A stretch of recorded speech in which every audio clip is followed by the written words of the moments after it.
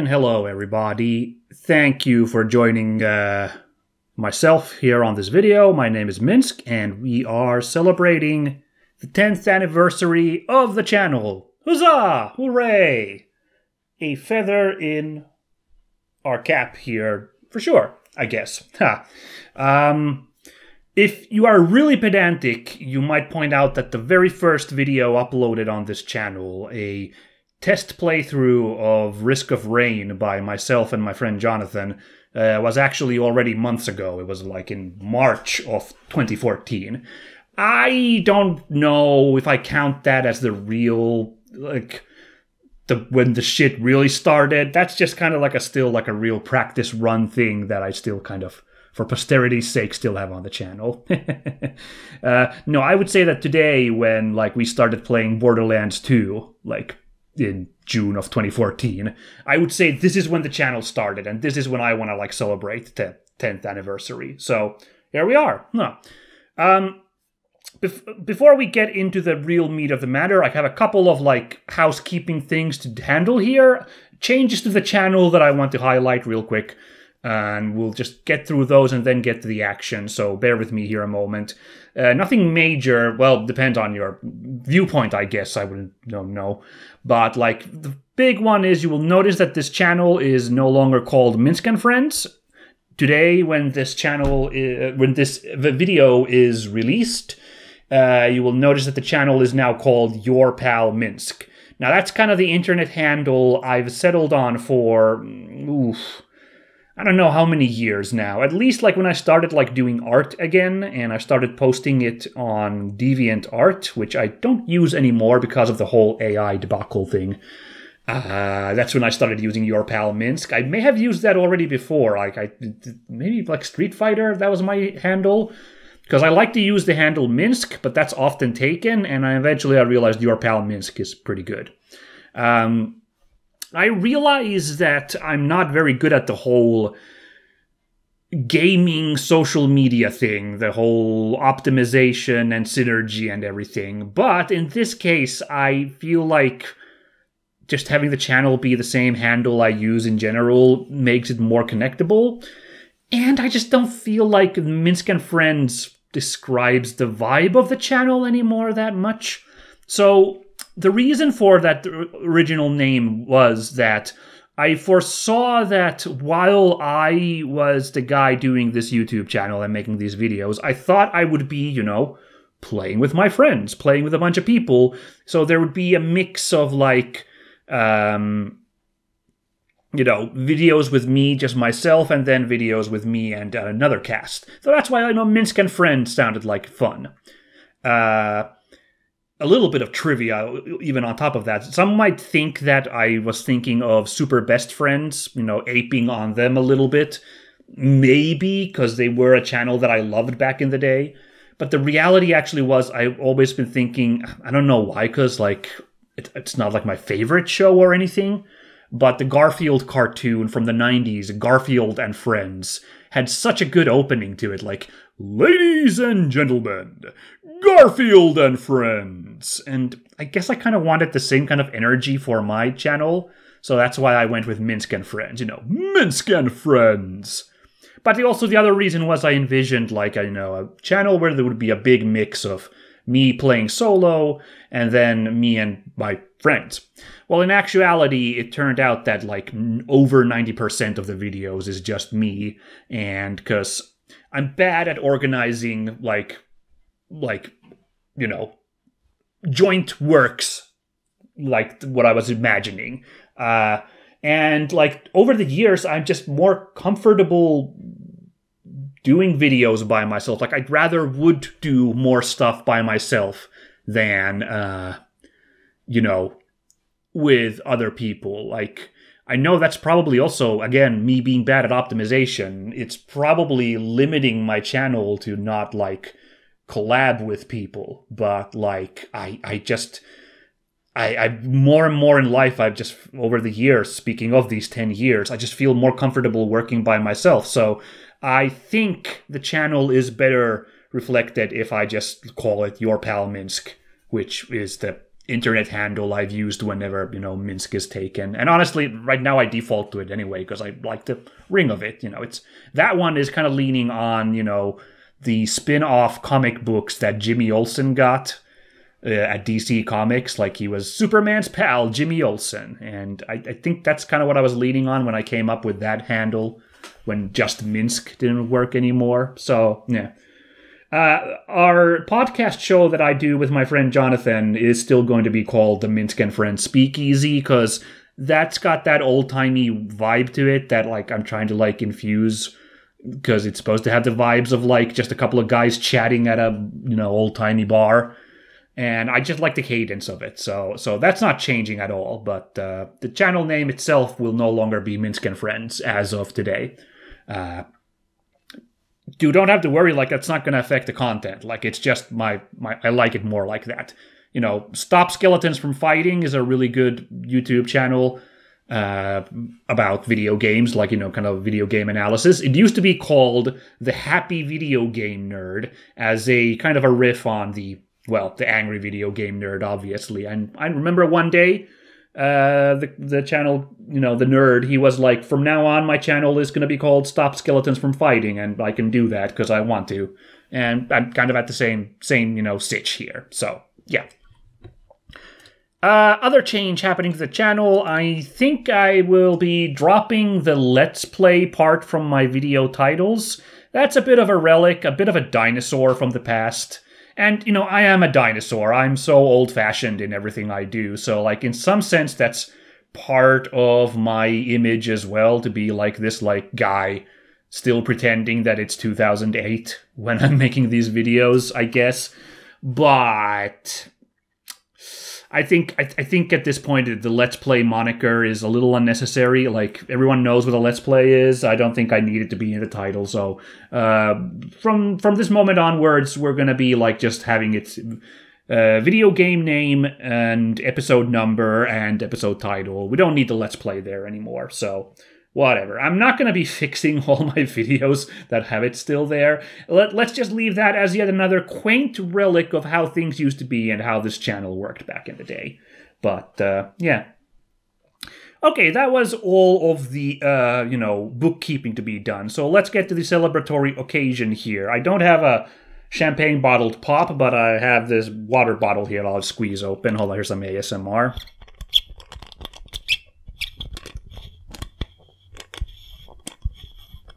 Come on.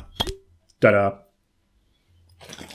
There we go. So, hooray. 10 years of this freaking channel.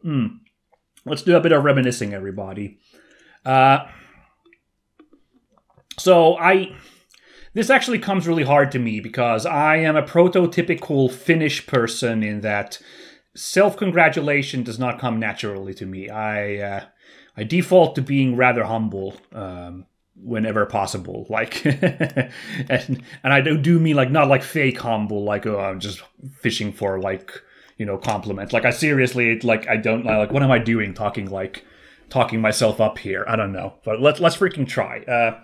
Because I have to say, like 10 years of doing like a project consistently as I have this channel, that's very unusual for me, and I definitely do feel like I should be celebrating this. It feels weird because it feels like just another year of the show, but like it's a round number and I should really appreciate it. I've always had a problem with committing to a project. That's why this is kind of a big deal for me. Like, when I was like a little kid, I already wanted to draw comic books, right? Like I would draw like a bunch of comics or whatever. And then later on, I would like try to write stuff. I would like write fan fiction or maybe even original fiction. I try all sorts of fun things to try to do. And I just had this horrible habit of just never committing to it. Like, I would just give up on the comic book. I'd come up with a new fun idea for a comic, and the last one started to like not feel great. And, I just kind of like gave up. And another like bad habit that I had was like, I always was like, I'll do it someday, when I'm older and wiser, I will do it. Like very long into my youth, I kept thinking like, I can't do something cool now because I'm just, a kid. One day I'll do something big. The example that I can point to that like really like highlights how stupid this thinking was when I was a young teen, Newgrounds was the big thing. We're talking, early to mid aughts, and I watched a lot of Flash videos on Newgrounds. And I remember thinking like, I would love to do some like Flash videos of my own someday. That's not happening today anymore. But like, I was like, I don't know how to. I'll someday, when I'm older, I will, have learned how to do Flash videos, and I will like also do these. As if like magically when I turn old, I would somehow have, put in the work to learn it, ignoring the fact that I could have just started learning right away. And in particular, like, the big names, one of the big ones, of course, was Egoraptor, or Aaron Hansen, who you may know from Game Grumps. Like, a decade before Game Grumps, Mr. Hansen was, like, a voice actor in a bunch of, like, popular Newgrounds videos, and then he started his own, later on. He did the Awesome series, of course. And he had he had a deep voice already to then, like a really impressive voice. So in my mind, he was like some, guy well in his 20s. And I was like, yeah, when I'm in my 20s, I'll be like Egoraptor and I'll like be doing something cool like this. Well, Egoraptor is only 2 years older than me. So when I was watching those videos as like a 13 or like 15-year-old guy, he was 15 to 17 years old. Like there wasn't like a crazy difference. Like, that like in my later years when I realized that like really put into perspective like how I was kind of,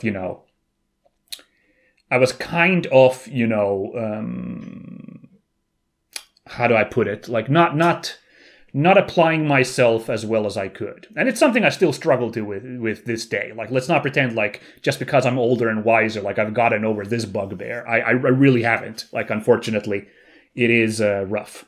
But, 2014, I like really was in a spot where I was like, I gotta do something now. Like, that's when I was waking up to these issues. And there was a project I had been working on earlier, and it was a project that once again had crashed and burned. Like, I don't really want to go into it. Like, it's not the greatest memories. I was doing a writing project from, I was doing a writing project that I finished from 2011 to 2012, and that was for me alone. That was a personal project.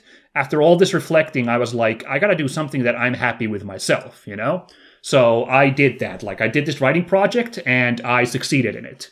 And then I started a more ambitious one in 2012, and I was like, I'm gonna do this.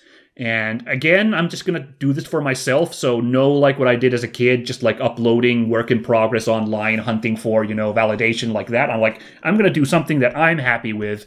And maybe if once this thing's complete, if it's good, then I'll put it online. Like just boom, to have like a complete work done at that point. And I did pretty good until 2013 when the motivation just crashed and burned, and I like felt really bad as like weeks turned into months and I didn't continue, and like I just kind of felt like shit. And eventually I I haven't worked on that anymore, and like now I look at it and it's like not good. So like it's yeah. But like definitely in 2014 after this I was like, no, I gotta do something in the interim because I don't want to be trapped in this anymore where I'm not doing something. I gotta come up with something new. And Let's Plays, I had been an early adopter.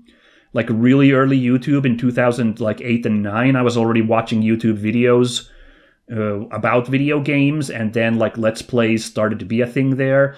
I wasn't in something awful, so I never got into like the text-based ones. I knew those were a thing, but I like didn't like follow those. But the YouTube format I adopted really early, like H.C. Bailey was the one I always watched. Like, go back to 2008, everybody, mentally. It wasn't like today where every video game gets like series from somebody on YouTube. YouTube itself was still rather limited, and there were not videos for like every video game. So H.C. Bailey was doing Final Fantasy videos, always been a lover of Final Fantasy, and it felt like really great to follow like a really smart guy who was really passionate about Final Fantasy make like these really good videos. And like I remember the final hype when or the hype when he finally started doing Final Fantasy VII. There had been, again, there really wasn't any videos about Final Fantasy VII, not like these in-depth playthroughs on YouTube at the time. So when he finally started doing those, it was a huge deal. So, you know, I had the idea in my head that, you know, someday I could do these Let's Play videos too, I bet. I could talk over videos, you know, I could talk about video games and stuff. And thankfully in 2014, I actually did do it. Like that's when I finally was like, no, not this like I'll someday. I'm doing this right now. And that's basically how the channel got started. Like, I had already like, you know, I had already had like a lot of bantering with friends. Like, I already as a kid, like way earlier, like it was a social event to play single player games with my friends. It wasn't like we always sat down and play multiplayer games. We would sit and play Final Fantasies and like other like single player games and just, you know, chat over those. So like to me, Let's Plays always felt perfectly natural. You know, it's still to this day people are like, what's the point of like watching someone play a video game instead of playing it yourself? What's the point in this commentary? But no, to me, it just was like a natural extension of the like hanging out with your friends and like talking over a, you know, video game that one of you is playing. Like it just like made sense to me. So of course it made sense that I'd do this myself someday. And, you know, my friend Jonathan was there to help me out at the beginning. I was a little worried to do this at first. That's why the first few videos are with the two of us working together.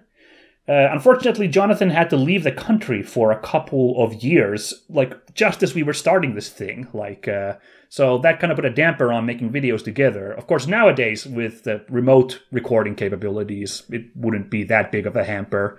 Maybe a bit of latency having to, you know, record across a continent, but you know, back then, you know, it kind of forced me to then do the solo videos, and really that was honestly pretty good, like, you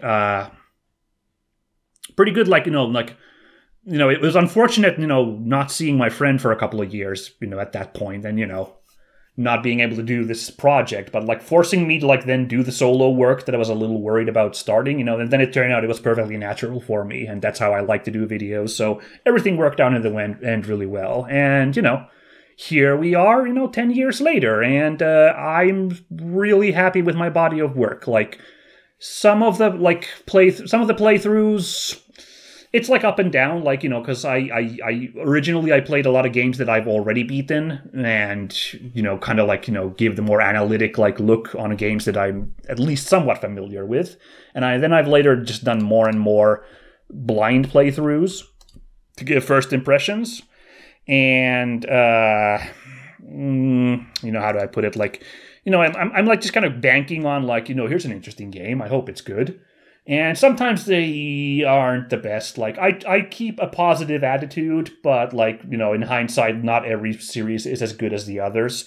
But then when I land on, like, a real gold mine, like, I feel like some of the work I've done has been really good. In terms of, like, the critical eye on video games, and in just entertainment purposes, like, the, like, kind of sources of fun I've found in video games that I didn't maybe expect to, you know, even like hit as hard as they did. It's been really good, and I'm really happy that I've been able to do it.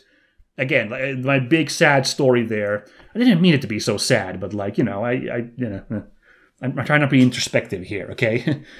You know, like, in light of all that I've been able to, like, have such a good time making all these videos for all you lovely folks who have stuck around here for however long you may have, whether you're watching, you know, this year for the first time, or you've been for like 10 years even, when I was babbling over Valkyria Chronicles. Yeah, you know, it's been my pleasure to be able to give a perspective on video games that has resonated with you folks. So I'm proud and humbled, I guess, at the same time, and I am really, really, really just pretty happy to be here right now. Still doing this. Whew, oh god, this is getting so sappy. I'm so sorry, I'm a mess. But let's get to the meat and potatoes of today's video that I wanted to do to celebrate the occasion. And I was thinking, since I'm such a, I just don't know, I don't even know what is the trendy or smart or big move thing to do to entertain people. I'm just well, what could I do that's make a video out of it? And I had this eureka moment of, what if I just did a best of clip show kind of thing? So that's what we're doing today. I this is so silly. I don't know. This might be so bad because I know that clip shows are usually kind of people are ugh, when those come on TV. But I wanted to this also kind of be a director's commentary, because I want to look back on my own channel. I'm the director here talking back on some of these moments. So what I wanted to do was go through every year from 2014 to 2023 and pick one moment that I wanted to highlight. I don't know if it's my favorite moment or the best moment or whatever, but it's just something that I looked at the list and I was oh yeah, that happened that time. So let's take a look at that. So I hope this is gonna be fun. I hope you folks at home get something out of this. Let's freaking get on with it, shall we? So let's take the time tunnel back to 2014. And what's on the first docket on 2014? It has to be Sleeping Dogs. That was the first full playthrough that I recorded, to completion. And it was also the first series that I recorded by myself, right? Yeah, me and Jonathan, we recorded the Risk of Rain test recording. Then we did the few episodes of Borderlands 2, and then Jonathan had to amscray for a couple of years, and then I was well, Sleeping Dogs, because I had just played it a couple of years ago at that point, and I remember it being really fun. It was really diverse with its content, and I knew that I could have a really good selection of stuff to talk about while playing it. So it was a natural choice, and I had a really good time. And the first the first of these 10 memories I wanted to highlight here. I wanted to again, being a Finnish person, can't be self-congratulatory at all. Gotta be all humble and self-defacing, whatever. I gotta pull up a moment, one of my funniest screw-ups. This is the mission where you have to retrieve an informant called Naz from a rival gang, and you're supposed to put him in the trunk of a car and then make an escape out of there. And if you watch this clip right here, I was completely running on instincts, not thinking what I'm doing. I shot a car's tires out and then shot for a while, and then when the prompt came to stick Naz in the trunk of a car, I just picked that car that I just shot the tires out of. So let's have a look how that goes. Oh, there's an exploding barrel. How useful. Better stay away from that burning car. It might pop. Ha! I get tire shot points for shooting a car that's parking. Naz, you don't seem to have very much respect among your guys if they shoot so casually at me. But yeah, that's right. I kicked their car. I'm gonna bust their car while I'm on the job. I just grabbed the car whose wheels I shot, didn't I? I did not think this plan through. Oh. Okay, we just need to get out of it. Oh my god, this is... How could I mess up a plan this bad? Okay, just stay cool and keep the 18K off us for a second. We're almost out of their territory. Yeah, let me do a freaking jump on my busted up car. Oh, bother. I still wish that would have worked. Well, we got the speed we needed to get some distance.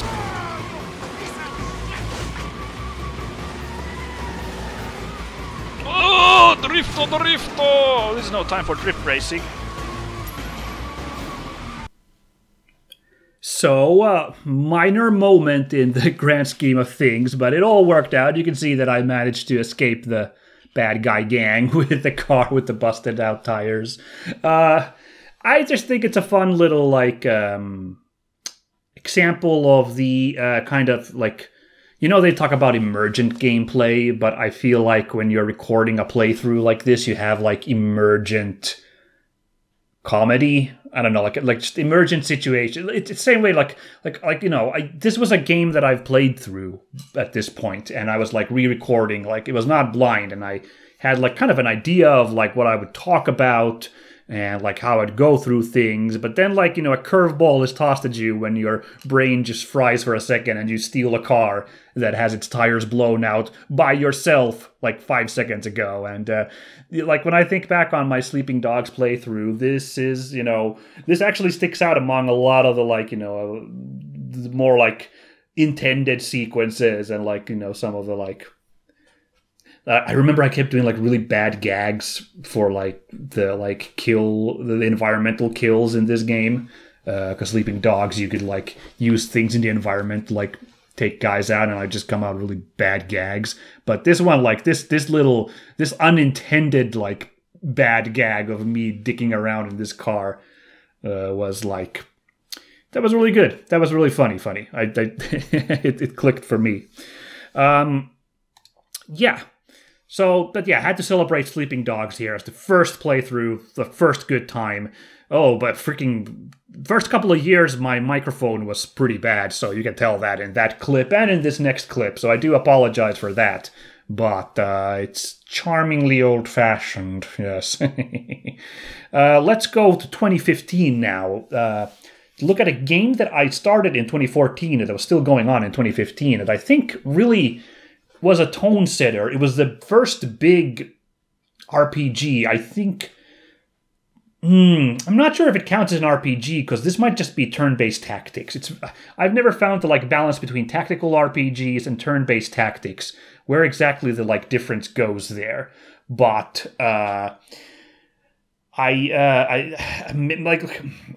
would play a lot of Japanese games and a lot of RPGs, and Valkyria Chronicles was the first of those, of course. It was a big deal, and it was a huge series when I played it back in the day. By the way, freaking early days, my videos at first were only 15 minutes long, and then they upgraded to 20 minutes long, and that just seems quaint nowadays, where, like, you know, I plan to make, like, 2 30-minute episodes per week, but then it often like just like I have to go long because the situation just calls for it. So the idea that I could like play a game in 15-minute chunks nowadays is just laughable.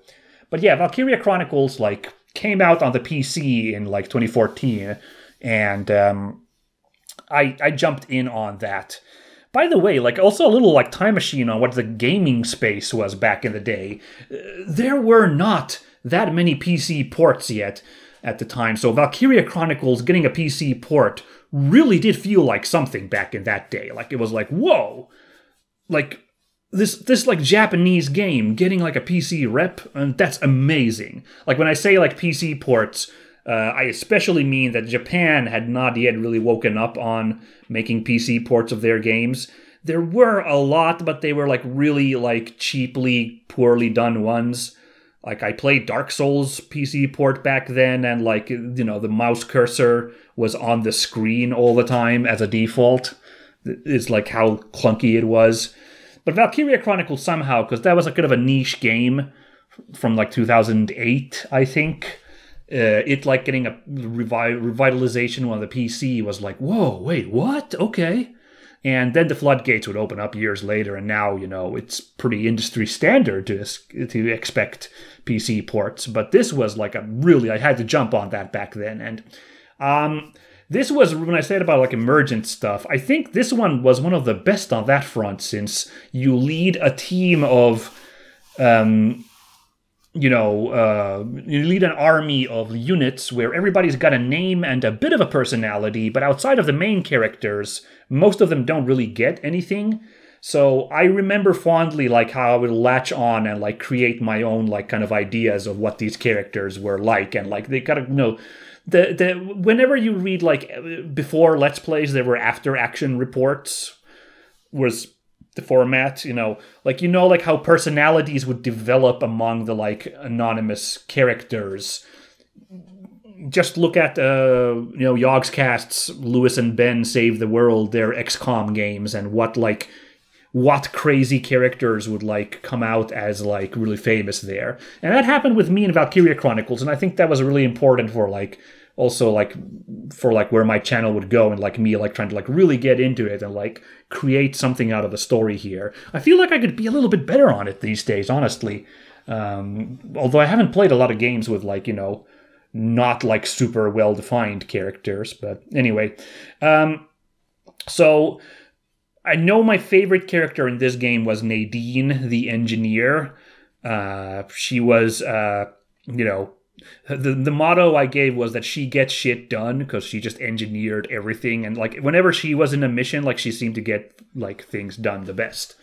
But the one I wanted to highlight today was my close second favorite character, because this like an early example of what kind of character archetype I like, apparently. The delightful Nancy Dufour, who was the bubbly scout who went on a big solo mission during about the halfway point, the big cave mission, and she cleaned house on the enemies. So let's take a look at that, how that went.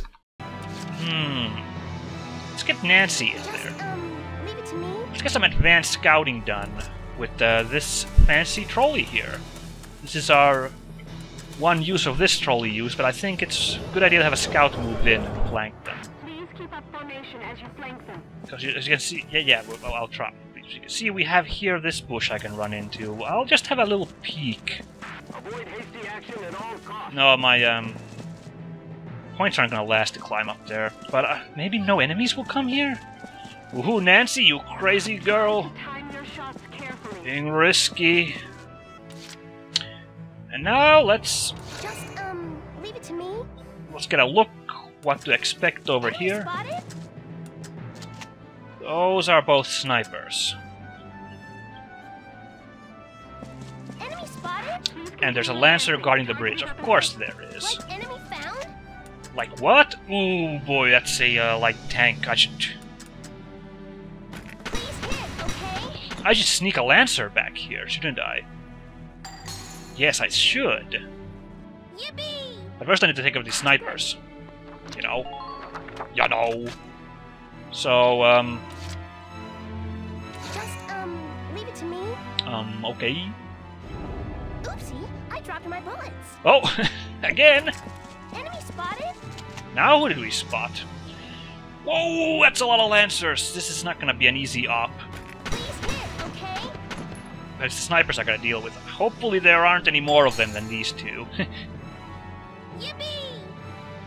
You're doing well. I mean, there could potentially be back here. Enemy spotted? Die! Ooh, Oswald the Iron. Oh no, he's just boss scout. I totally got it.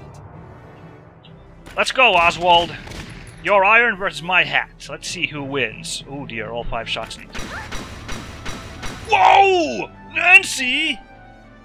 Yippee! Freaking... Oh yeah, boss fight 1! Okay. So let's test this demolition boost on, freaking Nancy? This is an order! Destroying the target is your top priority! You know, when I saw Nancy's hat, I knew this lady was I totally got it. the true killing machine we all needed. It's basically like Enemy spotted?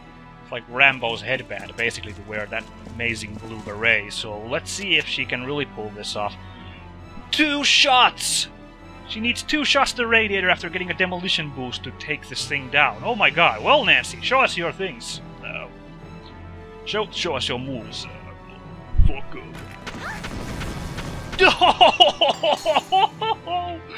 Oh, dude. That's just like, yippee! This is my war. Yeah, Nancy's just gonna perch up here like, that's right, boys. I'm so glad I took her for the stealth mission. I did not realize she would be... Oh, dude. So, there you go, freaking Nancy, the surprise badass of my army. Like, she was supposed to just go on a mission to, like, scout out, to, like, see what enemies were, ahead of our main force, and she ended up, like, taking down 2 snipers, 1 named enemy commander, and an enemy light tank, with a little help from our General Welkin there. The Oswald the Iron kill in particular was incredibly clutch, because if you're not familiar with Valkyria Chronicles mechanics, like enemy scouts and shock troopers are allowed to counterattack if they survive the attack. So if Nancy had not landed every single shot on Oswald's head and killed him, Oswald would have retaliated and probably killed Nancy. But he didn't know who he was messing with. That's kind of the bread and butter of these kinds of, like, large cast, but, like, not super well defined. These emergent moments of, like, oh yeah, this is what happened in my playthrough. That's why we make, like, these Let's Plays, right? Just, like, kind of, I mean, there's a lot of reasons to make Let's Plays, but one is to, like, record, like, these kinds of, really, like, specific to your own experience with the game moments. And Nancy was the perfect one. She was already, like, I was kind of like, because her design was fun and her hat was cool, but when this happened, she became, like, one of the top tier badasses of my army. And that's, that's what I love. I love the character archetype of the, like, kind of really cute and goofy character. Like, you saw her, like, clumsy thing proc during that mission, but the super, like, kind of harmless cute character who's actually an absolute tough as nailed badass is very fun. I know later in the, like, playthrough, I remember that Nancy would often survive, like, while hiding behind sandbags. She would survive, like, mortar bombardment from enemy tanks, which, like, obliterated the sandbags, but she would, like, get up, like, completely fine. And admittedly, like, people who have played the game more informed me that that was actually her scout's evasion trait procking. Like, basically she just avoided the shot, and it just wasn't animated that well in the game. But in my mind, I just my brain imagined her just eating a shell, and, like, a shell from a tank, and taking like scratch damage from that. And I was just like, what are they feeding on her on this farm that she's from? This is insane. This lady is impossible. Years later, when I played Fallout 4, I don't know why, but, like, maybe because I was looking at the list of names that is it Cogsworth is your robot can say, and I saw that Nancy is one of the names that he can say.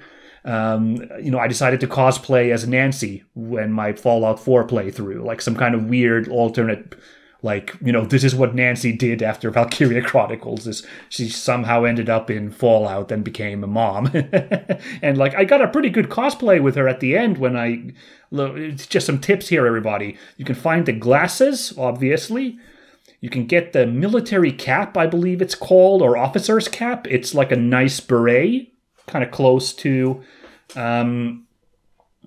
Nancy's beret. And then I don't remember the name of the armor, but it's when you do the, like, fortress mission for the Minutemen.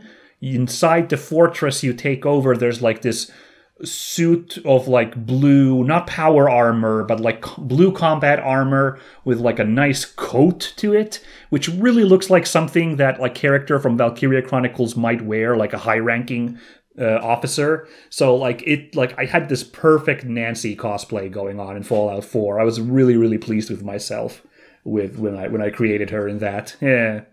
Enduring legacy of a character who, isn't exactly the most famous character in the world, but yeah.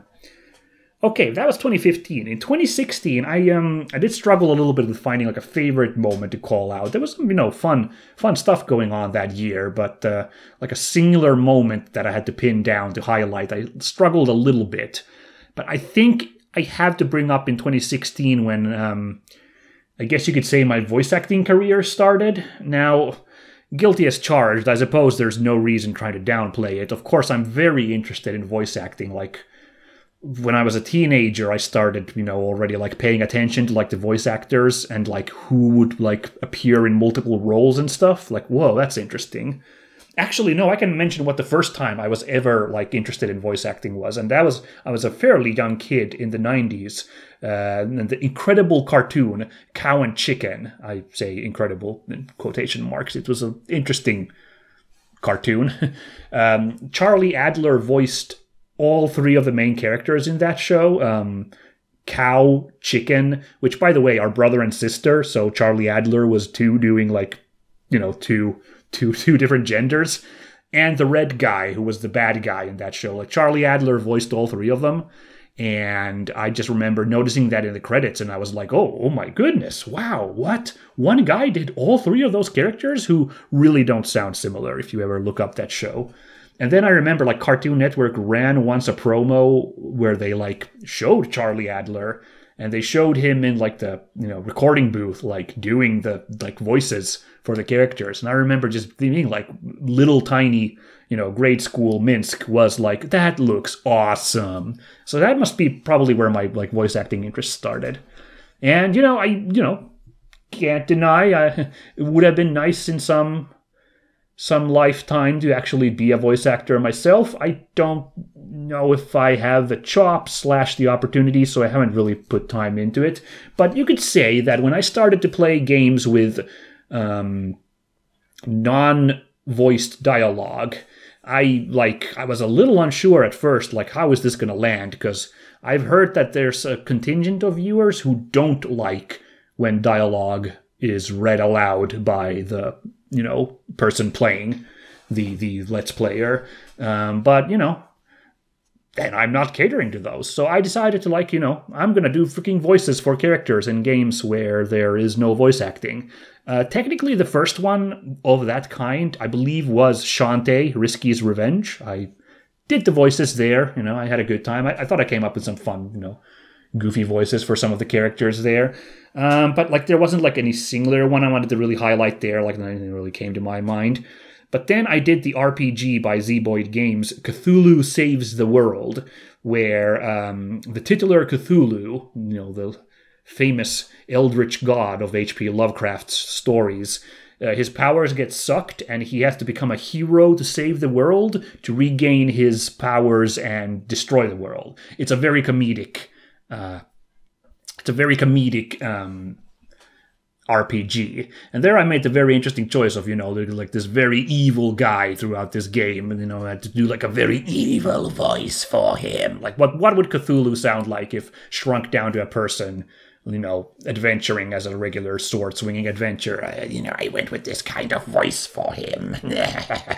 And, I think that was my first, really okay, let's get into it. Although I listened to this and I was like, remembered it being better back in the day, but my voice acting wasn't super, apparently. I was not satisfied personally, but I still think it's worth highlighting some of these lines. And I also wish I did the transition better. So spoilers for the close to the end of Cthulhu Saves the World, but once Cthulhu does get his powers back, he becomes a hero, there's a fake out where he destroys the world, but then actually we have an ending where he decides to actually be a good guy. And I decided on the spur of the moment to switch from, the evil voice to a heroic voice.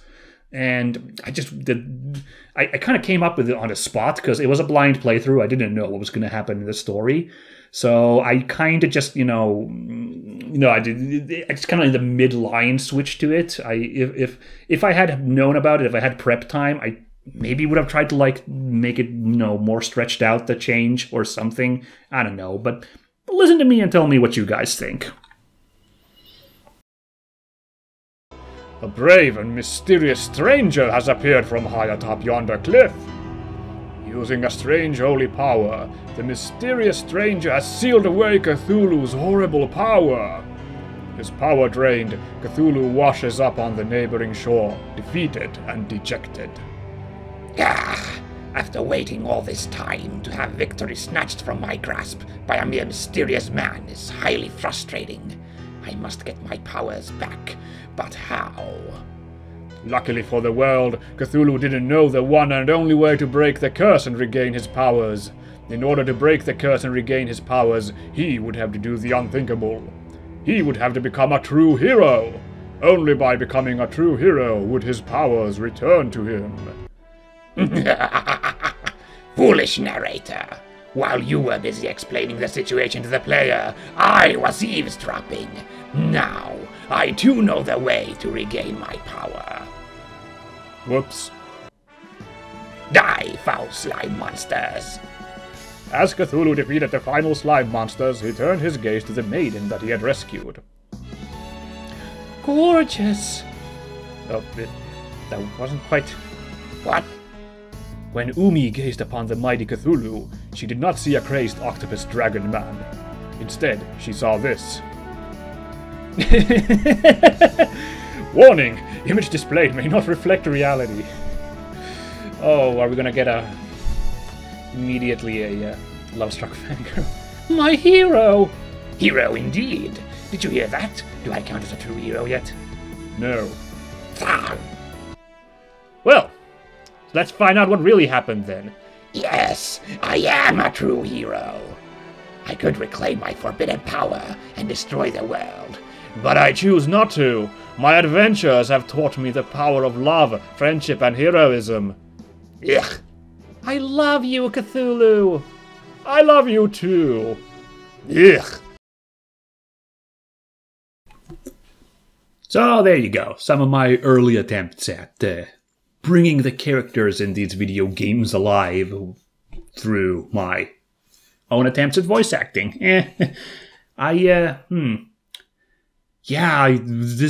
Watching this again, I wish I could do a second pass on some of these recordings. Like, I think I could do better these days. I don't know if I've actually gotten better at voice acting, honestly, because I haven't done any formal training ever. I've been completely just by my own ear, just tried to figure out how to do voices and stuff. So I don't know, would I do it better these days? I really have no idea. Or does it sound just as amateurish as these first few recordings? I don't know. I suppose you can only be the real judge. I'm too in it myself to be able to comment. Although, no, just thinking back now, I'm like, if I had to voice Cthulhu, I believe I would go for something a little more like this as the voice, yes. I don't know, that maybe sounds exactly like the voice I just did there in those recordings, back in 2016. But you be the judge. Although, if I can be really quick to, call out, let's move on from lambasting myself. Wow, the writing in Cthulhu Saves the World was a little spottier than I remember. I remember Z-Boyd Games is a really funny company, and they have really funny stories in general, but some of the dialogue was a little clunky there. They used the word power 3 times in 2 sentences back to back at one point. That's a little I'm surprised that went through the final draft. No one was can we maybe put a synonym here or something? Nah, well, it comes to mind. But yeah, that was the beginning of that, I suppose. Let's move on to 2017, shall we? And I picked a really stupid moment from here. I don't know, I looked at the year and there was a couple of options there as well of what to look back on. But I wanted to highlight, this is so silly. 2017, of course, having nothing to do with the channel here.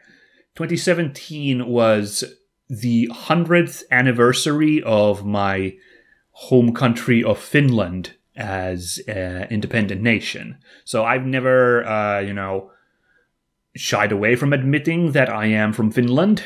I don't try to make it a huge part of my identity because I want to be kind of accessible to anybody. Anybody in the English-speaking world could drop in and watch my videos. That's also when I also try to explain concepts that come up in stories that might be a little bit regional. If I have any knowledge about it, when I'm playing some Japan stuff, and I'm okay, maybe I know what's going on here. I can elucidate for somebody less familiar, And Finland's another thing. Of course, Northern Journey recently on this channel is a clear example of when that doesn't happen, because being a game set in the Nordics, I'm just constantly babbling about my experiences around here, but that's an outlier. Otherwise, I don't bring it up too much, but I do when it comes up, I do admit my connection to the lovely snowy country of Finland up there in the north of the Europe. So with that in mind, I did want to celebrate the independence, the big 100 in 2017 on my channel in some way, and I made 2 videos about the subject. One was for international audiences and one was for Finnish audiences. The international audience was me playing Crusader Kings 2, playing Finland there. I was thinking I gotta play something involving Finland so that I can talk about the country while, entertaining, viewers out there. And I settled on Crusader Kings 2 was the one that I ended up doing because, I thought it'd be, a little bit... thought that'd be a nice, simple game to, approach. We want to get really trivia here. I did float a couple of World War II games, since my country does have history with that. No matter how I tried to spin it, it just came off as a little bit jingoistic, and I don't personally really want to mythologize recent wars anyway. I've come more and more against that thought. Admittedly, in 2017, I was still a little bit more neutral on the subject, but I don't know. Nowadays, I feel a little bit, less great about that. So I didn't do any World War II games after all. I decided that's just not my channel vibe at all. But Crusader Kings 2 being an old-timey, ancient history adventure seemed like a fun little romp.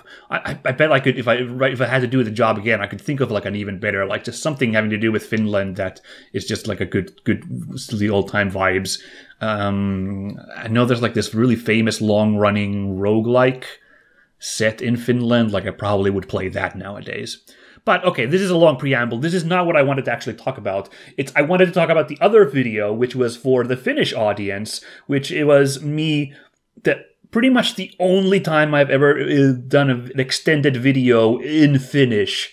There was a treat for the locals only. That's why I made 2 videos, so that, international fans could also celebrate the occasion. But I wanted to have something just for the Finnish audience.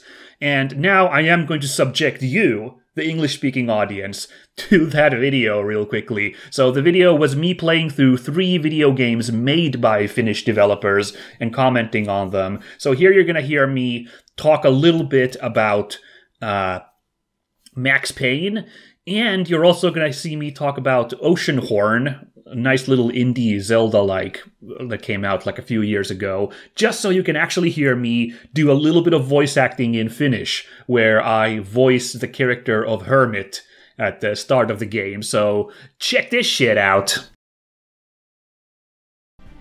Ja no niin, mihin me jäätiin? Joo, eli minä koin, että paras mitä minä voin tehdä juhlistaakseni 100-vuotista Suomen taivalta näin Let's Play-kanavana on tietysti tutustua suomalaiseen pelihistoriaan. Mitä me tänään tehdään on, että me katsotaan 3 minulle merkittävää suomalaista peliä.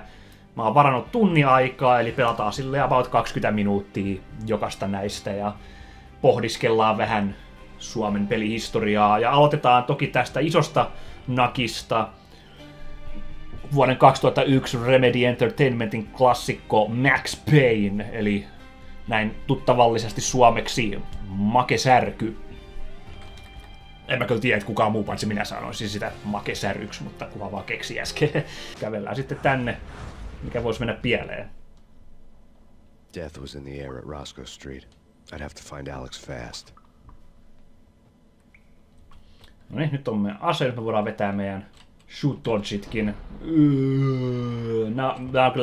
Nää naurattaa mua, mutta toisaalta nää on ihan sikasiistejä. Mä rakastan tämmöistä bullet timea peleissä. Se on omituinen. Max Payne lisäksi parhaitenhan bullet timen peleistä muistan, niin toi Furyssä. Mikä jälkeenpäin ajateltuna mä oon miettinyt, että se on...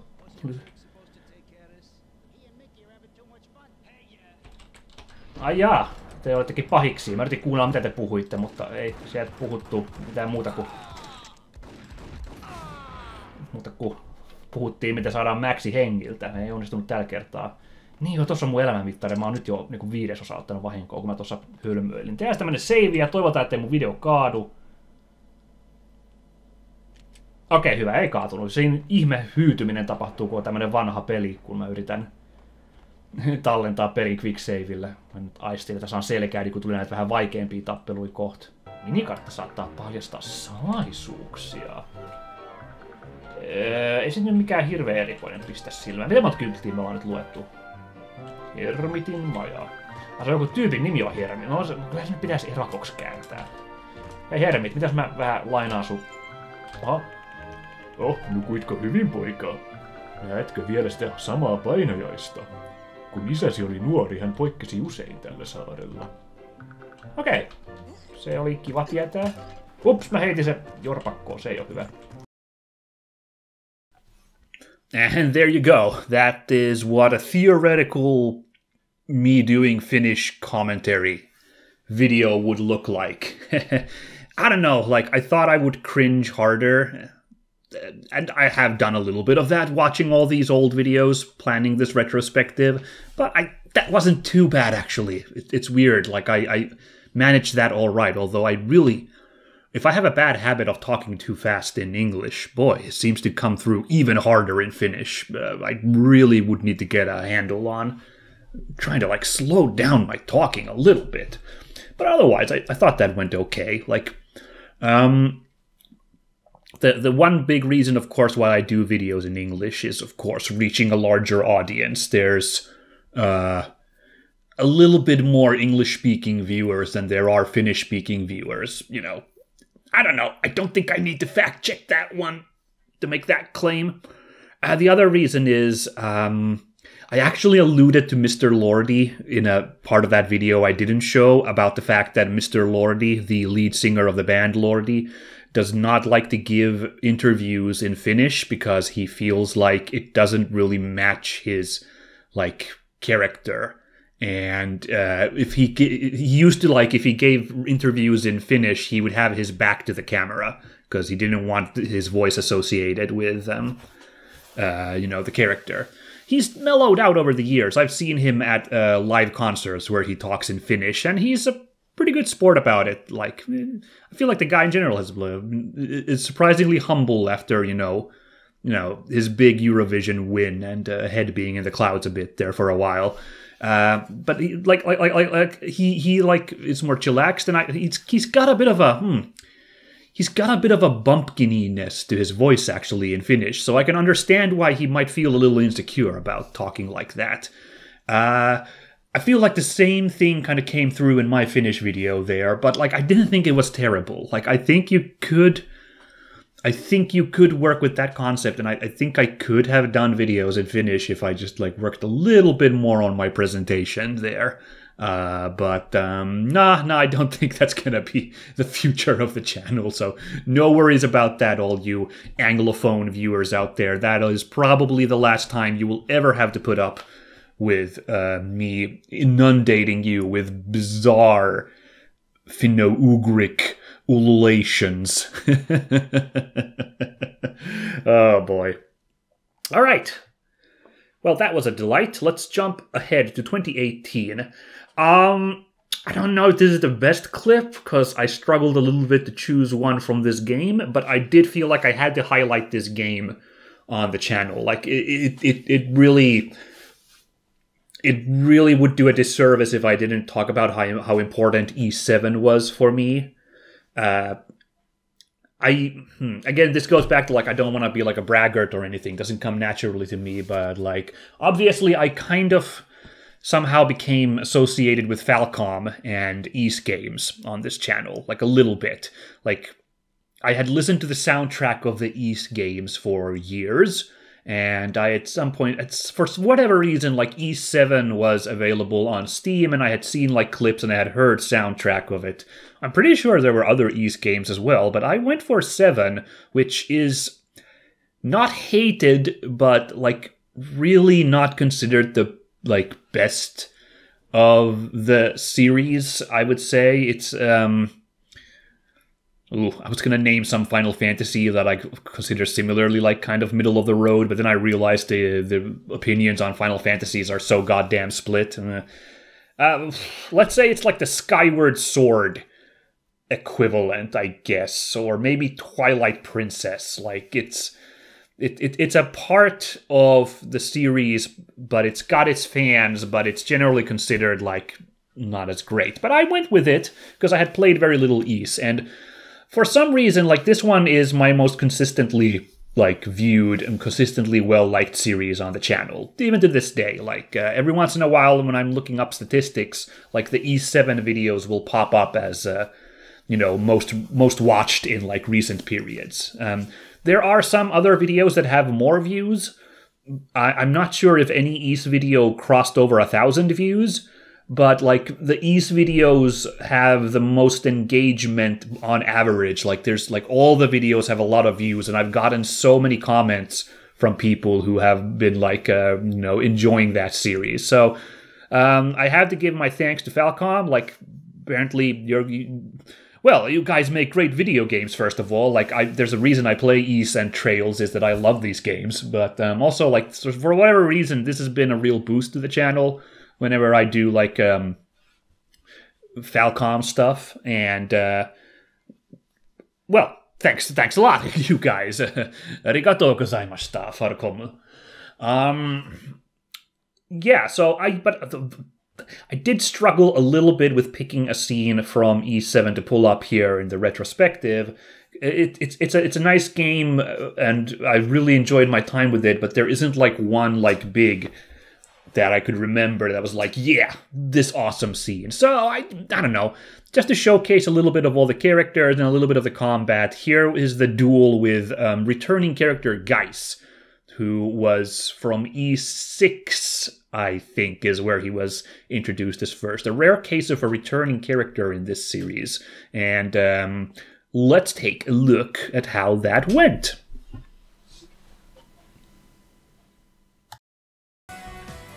Uh-oh. Once again, a voice, but I have no idea who it's for, so I can't read this with the proper voice. Can't come up with a voice that I think would fit the character, so I'll just go with just what I was afraid of. It is you. Oh, it's the mysterious guy. Just what I was afraid of. It is you. Huh? What? I knew it! The man in black. Haven't seen you in half a year, Adol Kristen. I never imagined we'd meet again in a place like this. Who in the world? Whoa! It's Geis! So I guess this means a lot to someone who's played previous Ys games. But as far as I can remember, a guy like Geis was not in the first Ys, so I have no frame of reference for who this guy is. Sorry! The hell are you doing here? That would be my line. I've been hearing rumors about a red-haired adventurer all over the damn place. I was hoping they weren't actually talking about you. But, I mean, deep down, I kinda knew they had to be. Guess we'll just chalk this up to fate. Something you should be pretty used to by now.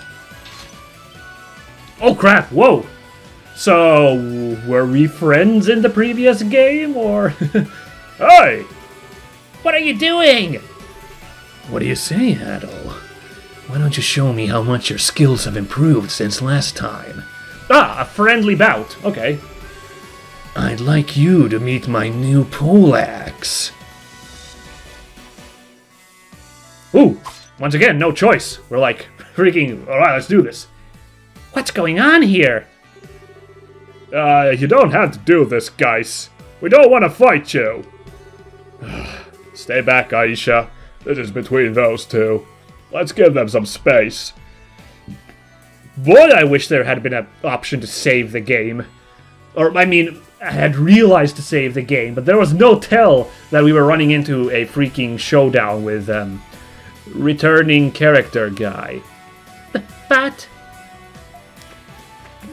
Or maybe he's not a returning character. Maybe he's like a character who's finally introduced to us, but like he was a known character all along, but we the players never knew about this guy. I doubt it though.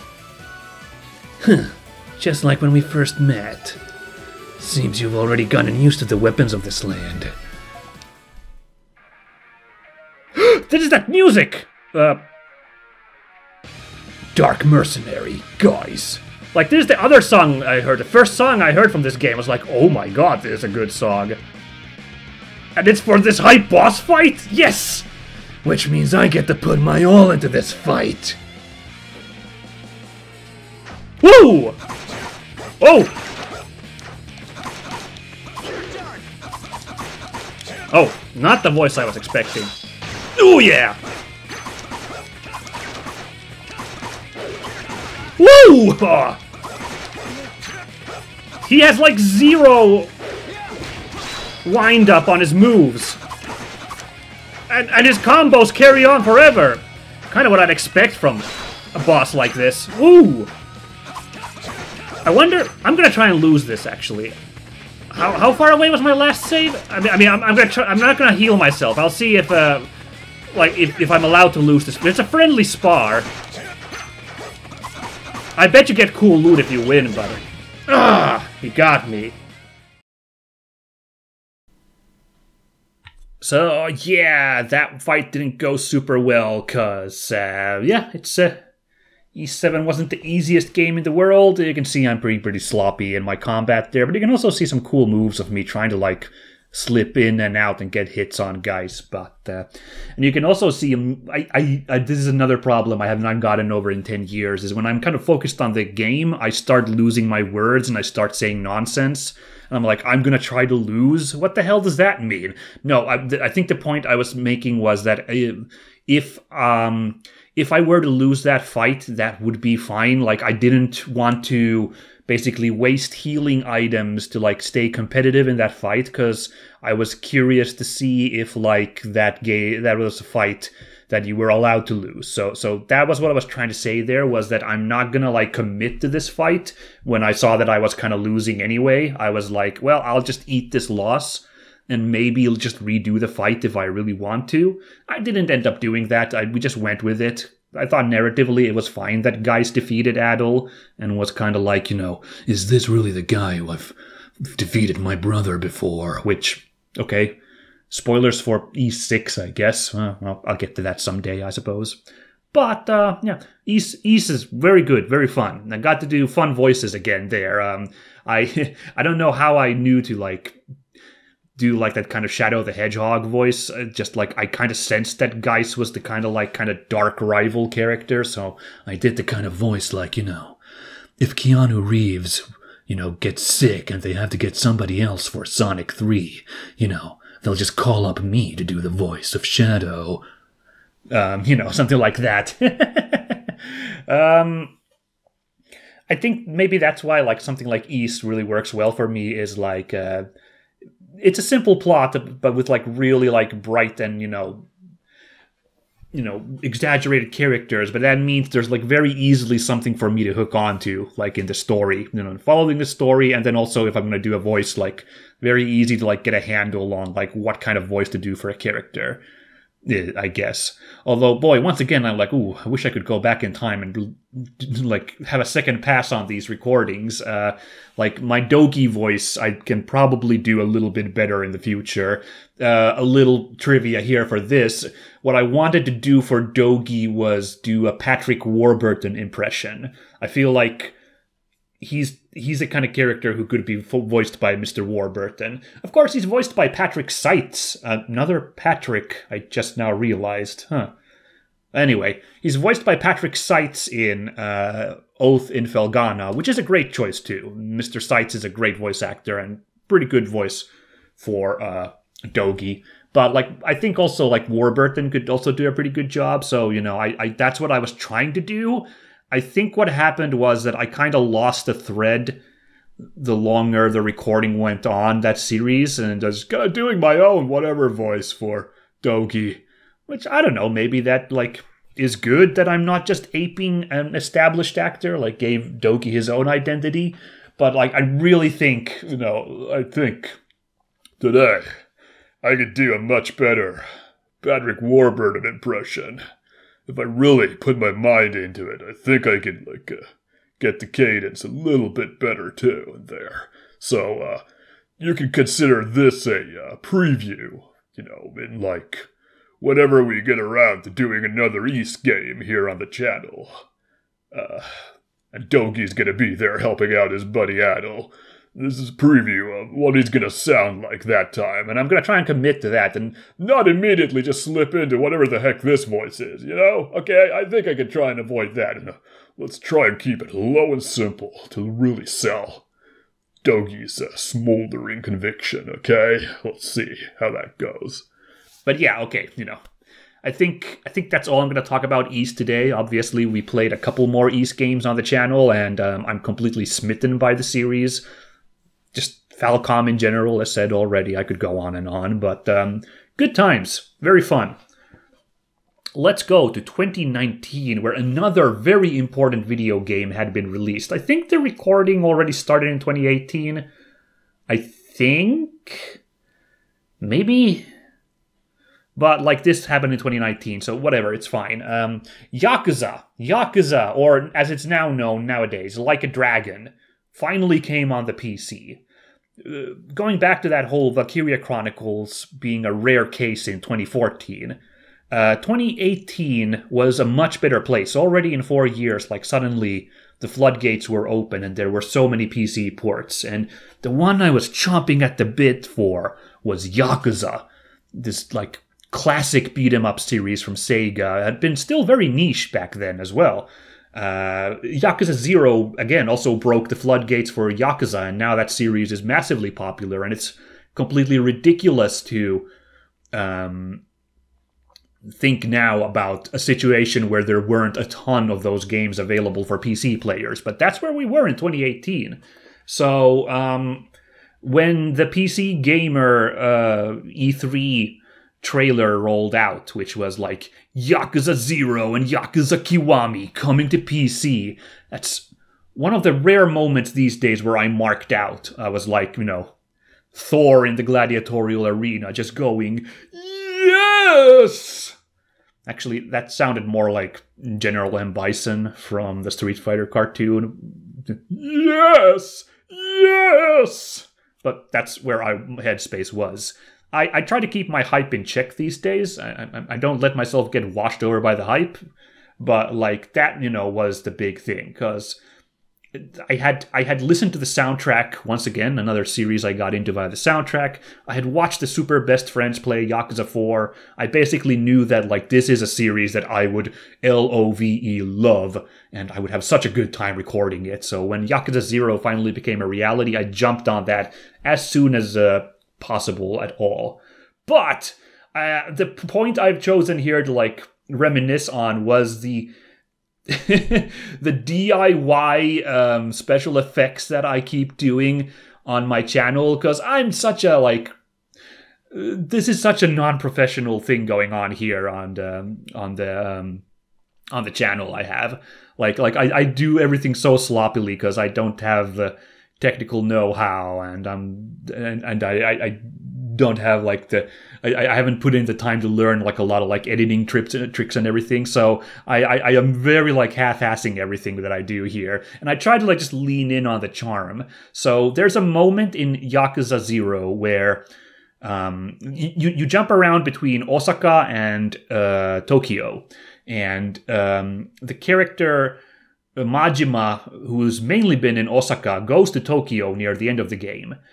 But you have to go back to Osaka to level up, and your only option is to take a taxi. But it's at that point of the game where shit is going down, and realistically, you would not have the time to take a taxi to Osaka and then come back to Tokyo to deal with the plot. So, like it's like 3 hours by car, I think, to go from Tokyo to Osaka.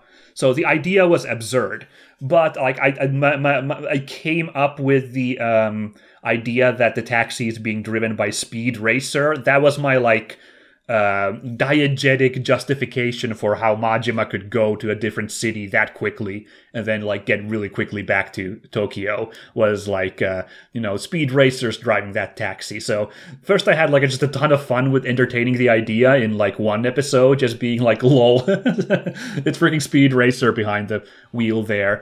And then I decided to do a cold open for the next episode with like a custom graphic, quote unquote, I did, which at that point I didn't have my tablet yet for drawing. So it was literally just a pencil drawing on paper that I scanned and slid across the screen. Let's look at how that goes. Oh man, what's our episode time? Oh, we got like 15 minutes.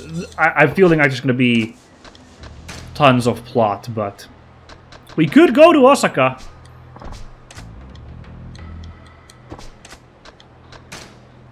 Because, we got only so little episode time left. I'm gonna break verisimilitude a little bit here.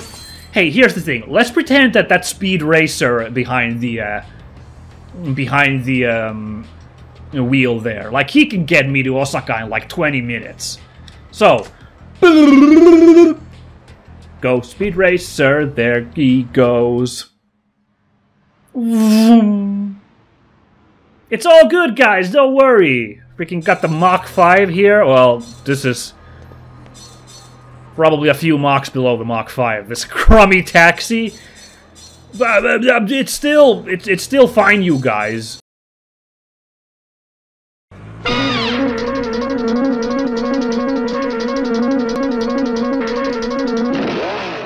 Thanks for the ride there, Speed. Good luck with the next races, alright? I've got business to take care of. Hey everybody, welcome back. It's Yakuza 0.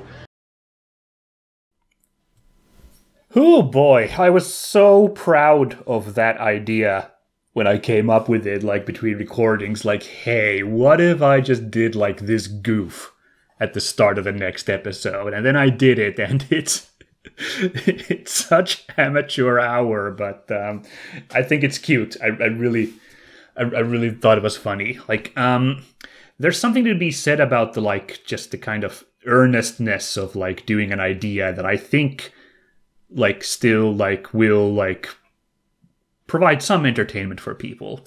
Like, I wouldn't say that the ideas alone will win people over. Like the whole idea of the ideas guy just keeps being disproven as like not a thing. Like, you have to execute your ideas somehow, either personally or like working with somebody to execute them.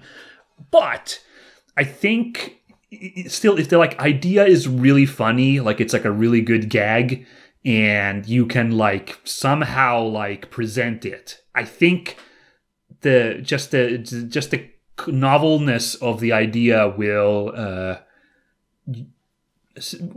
fill in the gaps in maybe the more amateurish presentation, is what I'm saying. So this funny moment of coming up with like, oh yeah, what if Speed Racer was in Yakuza? It kind of makes sense, especially with the craziness of the like Dragon series, and then like making that like little goof intro, like it does wonders. Like, there's so many like memes online where obviously like the technical the technical side of it is like really lacking, but like just the like the funniness inherent to it is an art in itself, and it like sells the idea. So yeah. So I think that was really good. That was really good. And Yakuza 0 in general, really good. Like, definitely going to be looking into playing another Yakuza fairly soon on the channel as a little preview here. I haven't really figured out when exactly, but might be sooner than you think. for all I know, there's actually one going on right now because I'm recording this retrospective a good deal in advance. So I don't know. But yeah, that was really good fun. Like, and again, I'm so glad that the Like a Dragon games are now a hit and are available on the PC as well, so yours truly can enjoy them as well. But let's move on to 2020. Now here, I want to go back to my quote-unquote voice acting career one more time. I want to actually highlight my good work. I want to highlight, I think, my best work that I've done, my best line read. This is almost hero's journey here of listening to those earlier ones where I'm still looking for, like, I've got a lot of moxie, got a lot of, pep, fighting power, but, like, actual, like, execution is still on a search a little bit. I think here is where things went well, because in 2020, actually, again, I think I started in 2019, but around that time, I started recording Phoenix Wright Ace Attorney. And funny thing, this was a really early request, like 2014, 2015. Like, just one of those that, like, stuck in my mind. Someone was like, have you ever considered Ace Attorney? I don't know why the person suggested that, because, like, none of the games I had played up until then were anything like Phoenix Wright. But they were super correct, because once, a few years later and Phoenix Wright actually is available on PC... Again, there's that, like, waiting for the port to happen, and it did. I decided, like, hell yeah, let's just go and play. I bet I'll have a good time. And it turns out that I had an incredibly good time. I think Ace Attorney is one of my best work. The, like, commentary is freaking on point, and I think I really inhabited the characters really well in that when voicing them. So... There's one thing I would have liked to talk about, but it's a huge spoiler for the, like, case number 4, which is towards the end. So I can't, like, showcase that here. It's too big of a spoiler. Basically, I'll just surmise it, and Ace Attorney fans will know what I'm talking about, is one character turns out to be a completely different character personality-wise and background. So...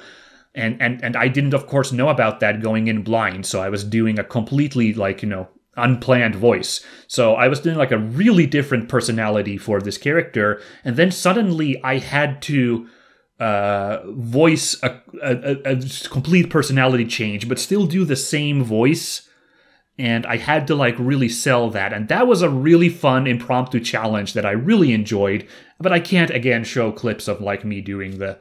2 different characters with the same voice, basically, thing that happened there. It's too bad. Just, please watch my Ace Attorney playthrough. Please watch the Case 4 playthrough, if, because that's also really good work as well.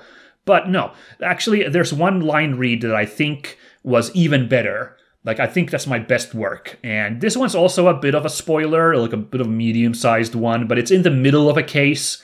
And it's not the conclusion. It's the conclusion for that trial scene, but it's not the whole case solved. So I am gonna spoil this, whatever. This is your spoiler warning. It is in the second case when you are doing the court interrogation of April-May, and at the very end you have to interrogate the bellboy. And the moment where you break the case, where you find the contradiction, which apparently I was really stressed out that you have to pick the right one out of the 3 ones, and I picked the one about what Miss May ordered to her room, the order of drinks. Apparently you can pick any of those, actually, but in the moment I was freaking hooked and so worried that I'm going to pick the right one. And when I took that and it turned out to work, incredibly good. And I think that came through in my voice acting through, because I think well, you'll be the judge. Listen to Phoenix Wright, as voiced by yours truly, express his incredulity at the price of the drinks. I think this is my best line read. Wait! Please wait! Yes? Does the defense have something to add? One last question. Let me ask one last question. Objection! Your Honor, I must object. This charade of justice has gone on long enough. No, Mr. Edgeworth. All right, Mr. Wright. I'll give you one more question, that's all. Okay. This is really it now. This is my last chance. What do I ask him about?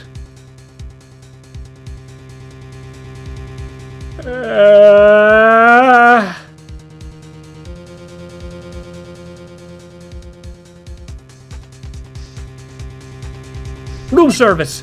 Because, oh my god, I told myself I need to remember this. She had like room service for two in there. Who was the other person? Yes, I think we have to go with this, guys, right? Oh my god, for a second I just stared at these, like, with my jaw hanging open, these options, like, I don't know which is the correct one, but I think that's it. Tell me again about, room service. Again, sir? At exactly 9 o'clock, I delivered room service to Miss May in room 303. The guest had requested iced coffee. $18 was the charge, as I recall. I see. Huh? $18? Doesn't that seem a bit expensive? Yes, well, iced coffee for two, you know. And we don't skimp on the ice, sir. For two, eh? For a hot minute, I thought I picked the wrong choice there. The way that Phoenix was so unsurely grilling him. Oh my god, I'm so relieved. Ah! What did he say? What did you say? Rather quite. So there you go. I am, to this day, incredibly proud of my work on Ace Attorney, and I think this scene really encapsulated my good work. $18?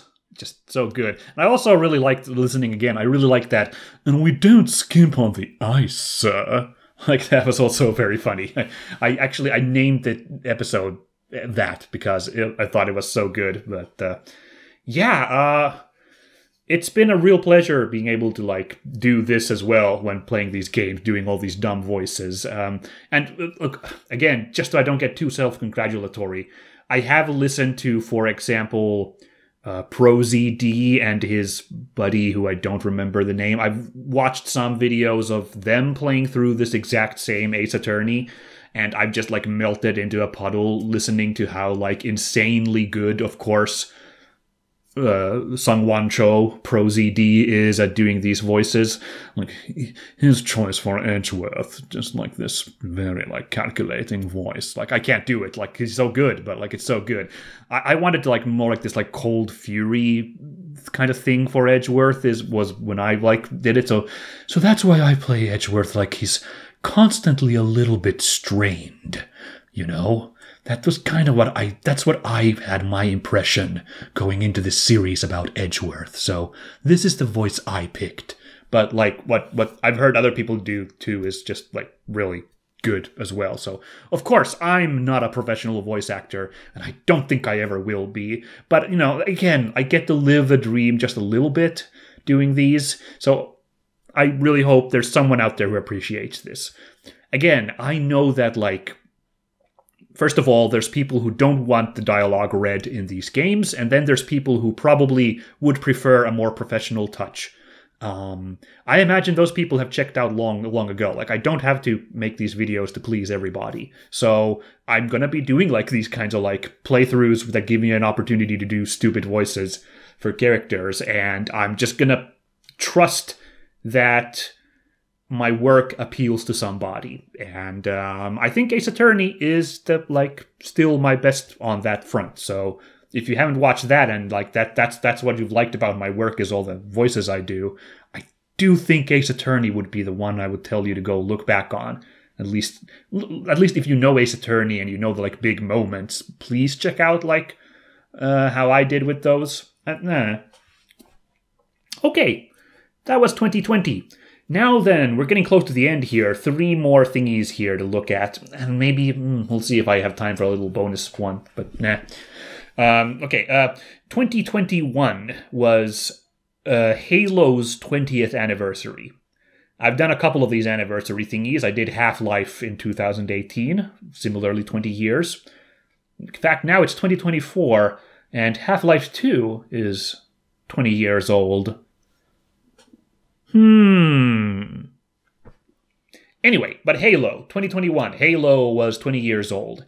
And I don't remember which one of us was the one to suggest it, but my friend Jonathan, again, came with me to record a playthrough together of that. Like, I don't remember anymore. Was it he who was like, hey, you know what we should do? Or was it me who was like, hey, I'm planning to play Halo, and would you help me out? But in any case, since the Master Chief Collection had the co-op version of Halo Combat Evolved, of course we jumped in on that. So this was a rare case of me recording with an actual other person, and this was the first series that we ever recorded through. And again, I think this is some of my best work. Some of our best work. Now I'm being rude.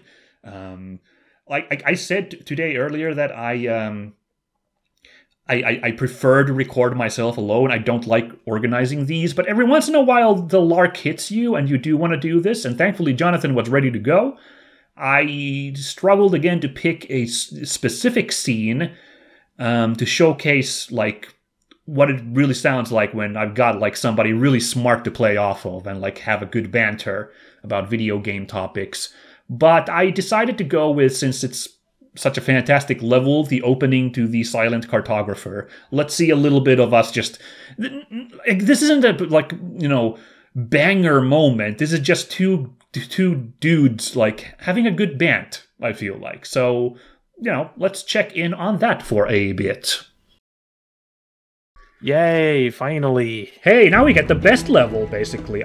This opening sequence, I consider this the best of Halo. Oh yeah, I think this was the one of the levels that they showcased in all the early demos that when you got to play it, especially this part where you get to see the coming in.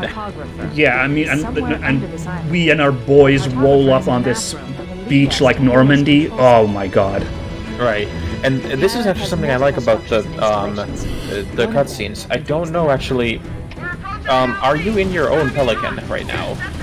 Kinda looks like it. Yes, I am. I got my lads here, but, Right, and I can actually... Yeah, I saw you coming out, which gives this whole thing an entirely different kind of sense of scope, because it actually feels like that, holy crap, we have enough people and we have enough weaponry in here for all of us to, you know, go on our own ships. Yeah, that whole, like, this is our army and we're, like, engaging. This is the closest Halo gets to that, or, like, the most it gets to it, I feel like. It's... What a fantastic level this is. Right, and this is also just such a, like, you can instantly see the differences, how the gameplay design and narrative design, how they were shifting. Like, if that previous level we just were complaining about, which was utterly boring. Yeah. And now this is just completely engaging, and it feels like a completely different game. Like, we've just left, you know, 5 years in development. Ah, man, I mean, it's already over, and it was, like, so freaking cool. Yep. Hell yeah. And we instantly get a warthog, and we're instantly on a place where you have a chance to go wherever you like. But you had a massive, amazing beachside landing and a big fight with epic music playing. And it's just great that this is, like, you can see that we are leaving the crummy past behind. Yeah, this is so good. Shall I drive now? Yeah, go for it. I'll do it this time. The Marine took my spot. Okay, get out of there. move out. Well, at least they're polite enough. I mean, it's the Master Chief, so if he tells you to get off, you know, you gotta do it. Excuse me, I would like to drive. No. Sure thing, boss. Aww. Oh, wasn't that fun? You even got to hear Jonathan do a little voice acting of his own there at the end when he did his little Master Chief impression. That was very cute. No, but that was great. That's fun. Like I told you that way before you know, YouTube was a thing when I was a kid. Like, I and my friends would have a good time just riffing on games that we were playing. So this Halo playthrough was really a little bit of that. But also, Jonathan's just like a really smart guy and very knowledgeable on like media. His main passion is film. If you ever listen to him really go on, like, film is that he really eats and breathes, but like he's still really smart about video games as well. So it was really good to be able to play off somebody who knows so much about the subject that we are playing through, to like, you know, give like a really good like perspective. And it's I'm just a little envious because he's such a good like he's such a clear, concise speaker, and he's got like a really calm manner. Like, he can really like articulate his points really well, whereas I'm just like, yeah, and then and I love the yes, it's the vibes of the game are really coming through. Like, it's yeah, you know, I just feel like that in comparison. But no, it's super good because yeah, I have to admit that because I kind of style myself as a pretty chillax guy in general, and I do play it up a little bit for the camera.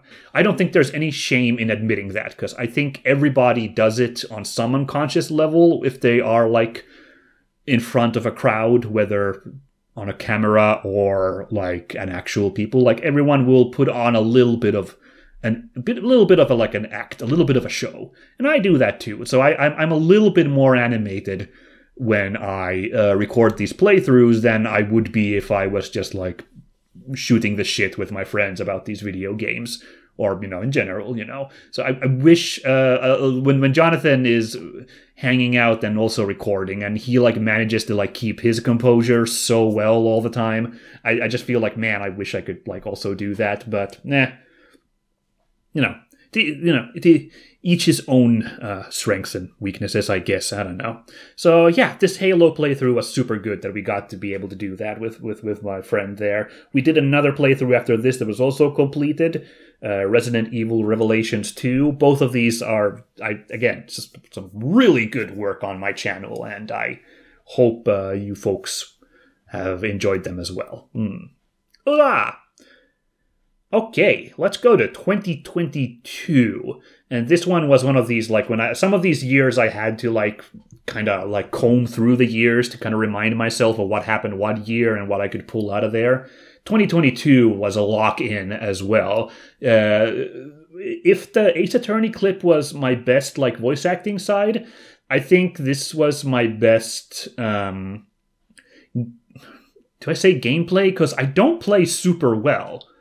But in the moment of it, I'm like in it, and I do what to me feels incredibly good, and I like, this is fantastic. In Ace Combat 7, your rival character is called Mihai, and here's some spoilers for Ace Combat again. There's spoilers once again coming up.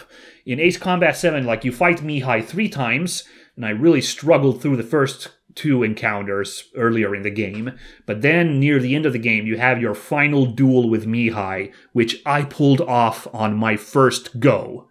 Now, I've read somewhere online that final battle's dynamic difficulty is a little dynamic. Like, apparently Mihai, if you believe these comments I read somewhere, Mihai's AI tunes itself a little bit to your gameplay to kind of match how good you are.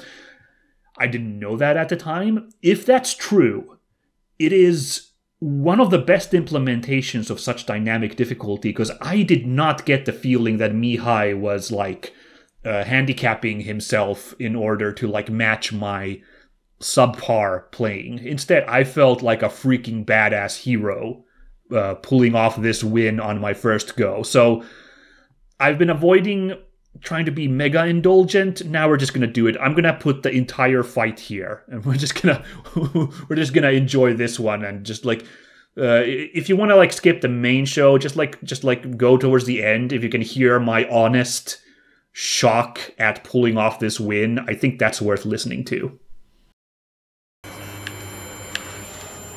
Oh. As expected, but a lucky shot would be boring. Uh-oh. Some kind of energy weapon. No, it's a railgun. A railgun? You have a bogey approaching at high speed. Bearing 090. Straight from the east. Oh, shoot.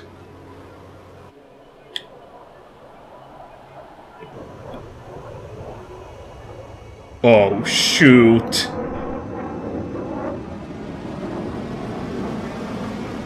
Yeah, oh my god, that is a railgun. High-speed projectile launch from enemy aircraft. Whoa! I'm testing this aircraft. You must find your own sky. We can still help you. Don't waste your life. Dedicate it to reclaiming that which you call home. Furthermore, you must find someone. Oh my god, what is going on? X02S, what is he?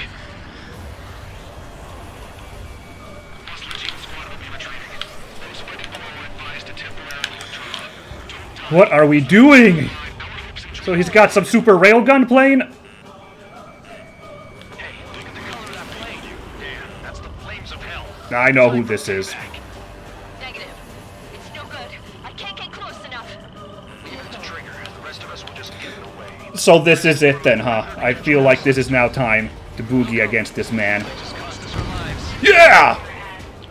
And apparently that's what we're gonna be doing. You got a fancy plane, but mine's pretty good too, so let's go, Mihai. Oh my god, this music. That looks bad. Jesus.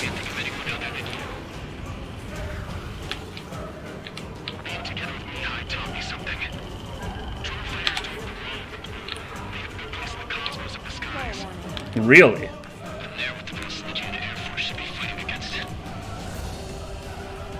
Oh my god, this music.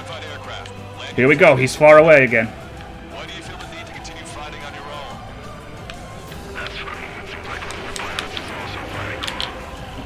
He's not alone. Look around. I gotta stop firing double missiles. Gotta go for single taps. Perhaps it would have been best to entrust the More hit confirms. Let me test him then to see if he's truly worthy. He's trailing smoke.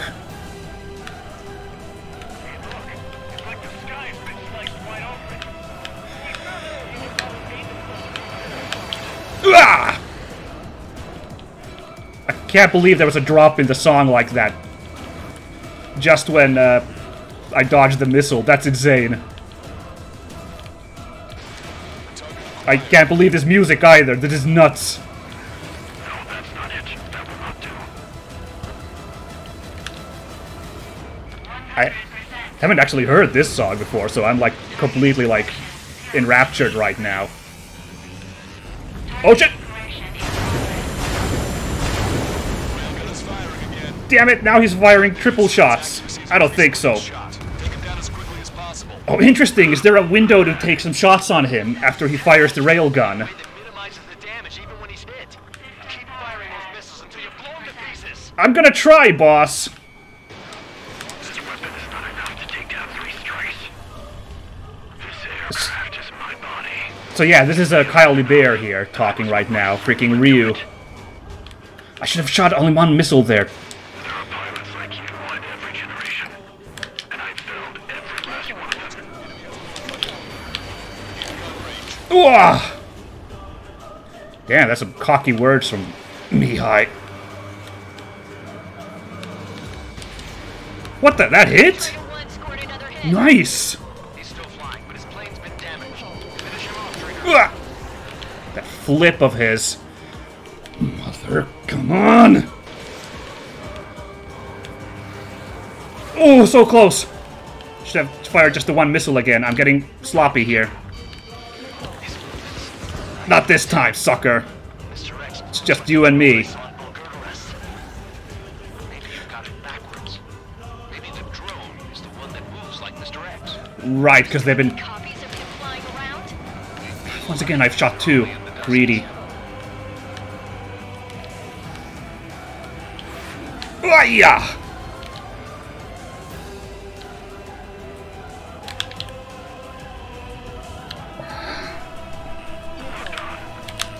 Oh, not this time.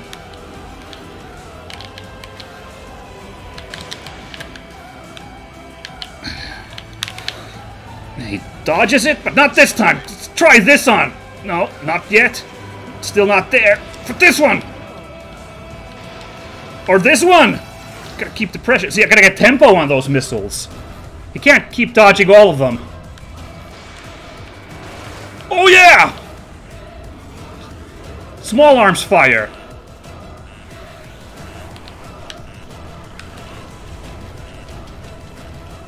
Oh, he's backing off. What? It's a hit. The unidentified aircraft is going down. I got him! Did I? Got him. Trigger has splashed a bandit. What? No way! Can you hear me? Pilot with the 3 strikes. Really? This was all due to my ego. Oh boy. The cherry on top there is the music climaxing just as I land the kill shot on Mihai. To this day, it is mind-blowing to me that like, happened. And, like, music is incredibly central to Ace Combat in general, obviously. Like, it really, like, sets the mood and everything. And this felt almost choreographed in, like, how perfectly the, like, Latin chanting climaxed as the duel came to an end. Just beautiful, beautiful. Yeah,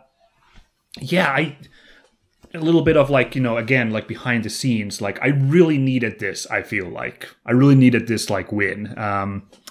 2022 was an incredibly shitty year for me, if we're, like, gonna be honest. Like, that's when I had to, like, deal with a really close death in the family, like, early in the year, and I did surprisingly well in dealing with that, but I also, like, had to, like, just put the channel on hiatus, because there was so much stuff going around that I couldn't, like, work on the videos, like, enough to be able to, like, continue the channel. Like, for a hot second, I thought I just reduced the amount of, like, games down to, like, 2 a week, and then I was like, no, even then, like, I haven't recorded in ages because of all this stuff I have to take care of, so I don't like doing that, because I find consistency is incredibly important. Before YouTube, again, I read a lot of webcomics growing up.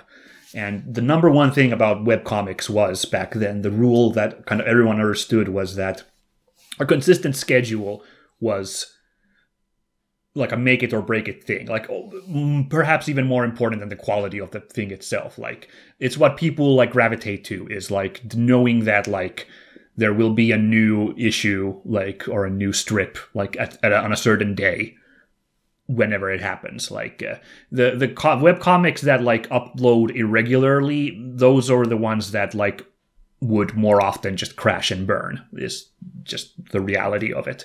So I have tried to operate with that same ethos when I do my videos, and for the most part, I do really well on it. But, like, that, like, had put me out of commission for, like, a couple of months, having to deal with all the problems in real life. And Ace Combat 7 was an amazing pickup. I knew that I would love this game because, like, I think Ace Combat in general is super cool. I've only ever played Assault Horizon before this one, but I've watched clips, I've listened to the soundtrack. I knew that, like, Ace Combat 7 would be the perfect thing to pick up and play when, like, when my channel returned. So that was really good. But then Ace Combat 7 was also, like, really challenging. Like, I struggled to get a grip with how to play such an arcadey game. So those early 6 or 7 episodes are a bit of a clown show as I try to learn the ropes. This is not an affront against the game. That's, like, absolutely the game demanding me to, like, put in work into it. And then I did, and that's why when this win happened, like, again, like I said, I felt like I needed a big win, even in, like, a small way, like me just beating a tough boss in a video game. Like, you know, it's in the grand scheme of things, that's nothing. That's just me, like, playing a video game for 10 minutes. But, like, in the context of, like, having had a pretty rough time that year, just, like, being able to record a really cool fight, even if my gameplay isn't amazing, just the, like, the spectacle is amazing, and the fact that I pulled off the win on go number 1, just beautiful. And like, that's why, like, this one is the one that I remember out of, like, all the, like, cool, like, moments throughout my videos over the last 10 years. Like, there's been other, like, you know, sequences and boss fights and stuff where I've, like, done really well. I could have put up the Kane boss fight from Titanfall 2, was one. Certainly the East games have had a couple where I just like went into like kick-ass mode and beat the boss very handily. I could hunt those down, but Mihai will stick to me as like the best like fight, the best encounter I had in a video game. I feel like gonna go with that. Now then, finally we come to 2023. This was kind of... this was actually... I guess it's because it's in recent memory. I struggled with what I wanted to bring up. And I said I might do an extra video, like an extra clip here. I don't think I'll do that. I'll just describe them in like very briefly, the couple of other things that I think were awesome in 2023 that I could have highlighted here. But you'll just have to go look it up yourself. One was the 10th anniversary of Metal Gear Rising, one of my favorite video games, where I went completely bonkers and recorded a single playthrough of it in like a single sitting. There's a couple of cuts in the video when I had to like take a break to eat or just stretch and stuff, but like I did do it all in that one day, and it's I think it's 7 hours long. I knew I could pull off something like that, I'm pretty sure, but but it was like still a lot of work. But I'm really, I feel like I got all the points I wanted to get about Metal Gear Rising in that video, so I'm incredibly proud of that work. So if you have 7 hours, please go watch that. The other one was, and this will get into spoiler territory, in Trails in the Sky, which shot up to one of my favorite RPGs ever when I played it on the channel. And yeah, again, last warning, first chapter of Trails in the Sky, there's going to be a big spoiler about a couple of characters here, but my absolute elation at Chloe being revealed to be a princess. I love princesses, so, that was pretty hype, but like I also like guessed it early with the character of Josette, who is this mild-mannered like student, but then she turns out to be like a sky bandit and she's a bad guy. And I remember talking about that. I'm like, like I thought there was something up with her, but I thought she might be, something, more benevolent. Like a real like kind of flower girl good guy. And I think, did I mention that I thought that she might secretly be a princess or something? I don't know. But like I kind of guessed that plot twist could happen in the game, that the mild-mannered student is actually a princess. So then when Chloe was introduced, I had been disarmed by Josette to not even think about that option at that point. So when I was hanging out with Chloe in the game, I was just like, here's this fun, student from the academy, and she's a fun character. So when they started layering in the hints that there's something more to her, and she's like interacting with like members of the royalty or the royal guard and stuff, and I'm like, wait a minute, oh my god. And I think I did mention at some point, I said my theories, I think they're pulling a one on me and she might be a princess, and if that happens, I'm gonna mark out and this is gonna be my favorite thing in the world.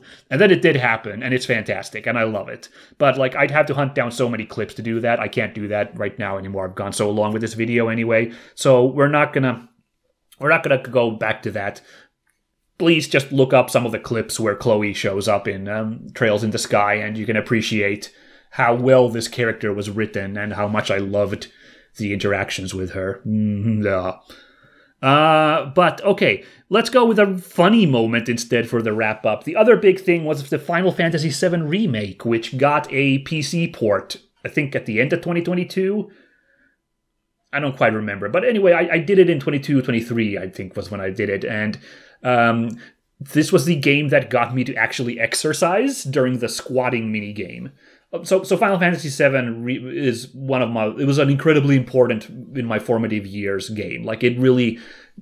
It really defined, it changed me in terms of what I like about stories and video games. It was a revelatory experience playing the original Final Fantasy VII. So I think my playthrough of the remake is still one of my best work, as well as I get to talk about what that game meant to me and how it's reflected in the remake and what the remake does and everything.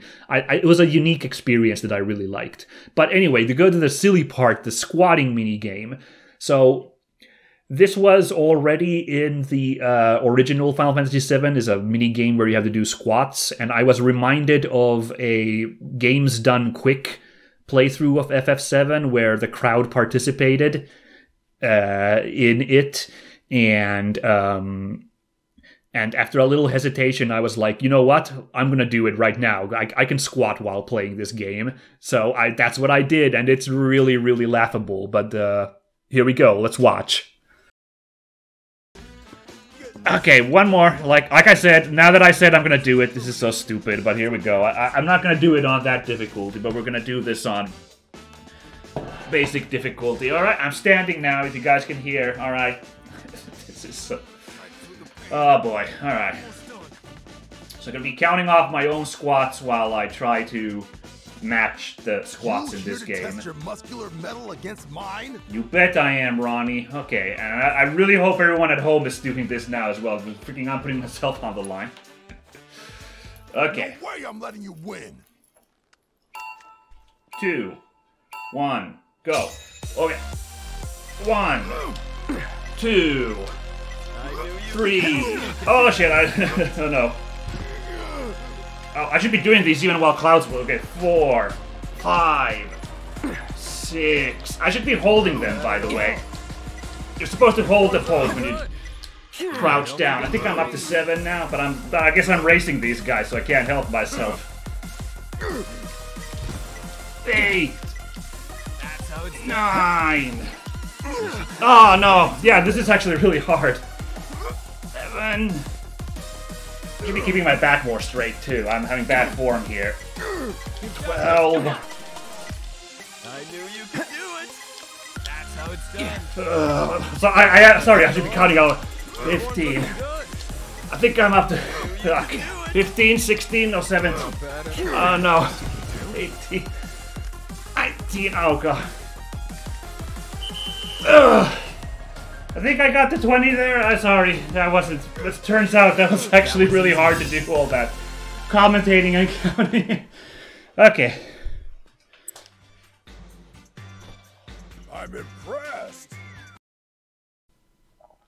Okay, so for the record, I don't know if 20 squats in that time is good or not. Perhaps, you know, that's like a really subpar showing anyway. But on the off chance that that's actually kind of like, oh, that's pretty cool to do 20 squats that quick. I am in terrible shape. I'm an out of shape putz. And I did those squats really terribly while holding onto the controller and trying to do the mini game in Final Fantasy VII Remake. So like that there was nothing impressive about what I just did. It was mainly just for the humor factor. The only reason I could like talk with a little bit of like knowledge about like exercise stuff like squat routine and everything is the fact that I have played Ring Fit Adventure like a dozen times or so, I guess, and you do a lot of squatting in that game. So like if I had not done that, I would have no idea like what to say about the subject there. But yeah, I felt bad because you didn't see in this recording, like I played through that normally, and I remember talking about the like games done quick event with the impromptu crowd squatting. And I remember telling, like, the viewers, like, if you want to, like, this is your chance, like, get up and do some squatting right now while I played the thing normally.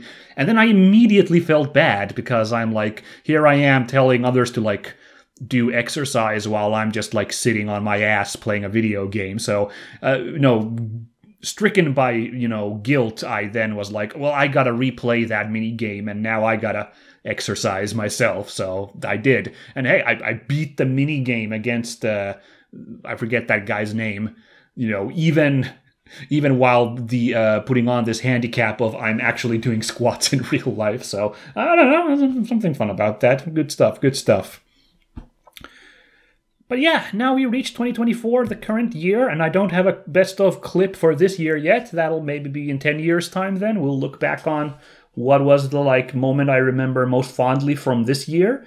We are basically done with the retrospective. Thank you so much for watching this and taking this trip down memory lane. I hope my director's commentary rambling here was fun, and I hope you enjoyed the event.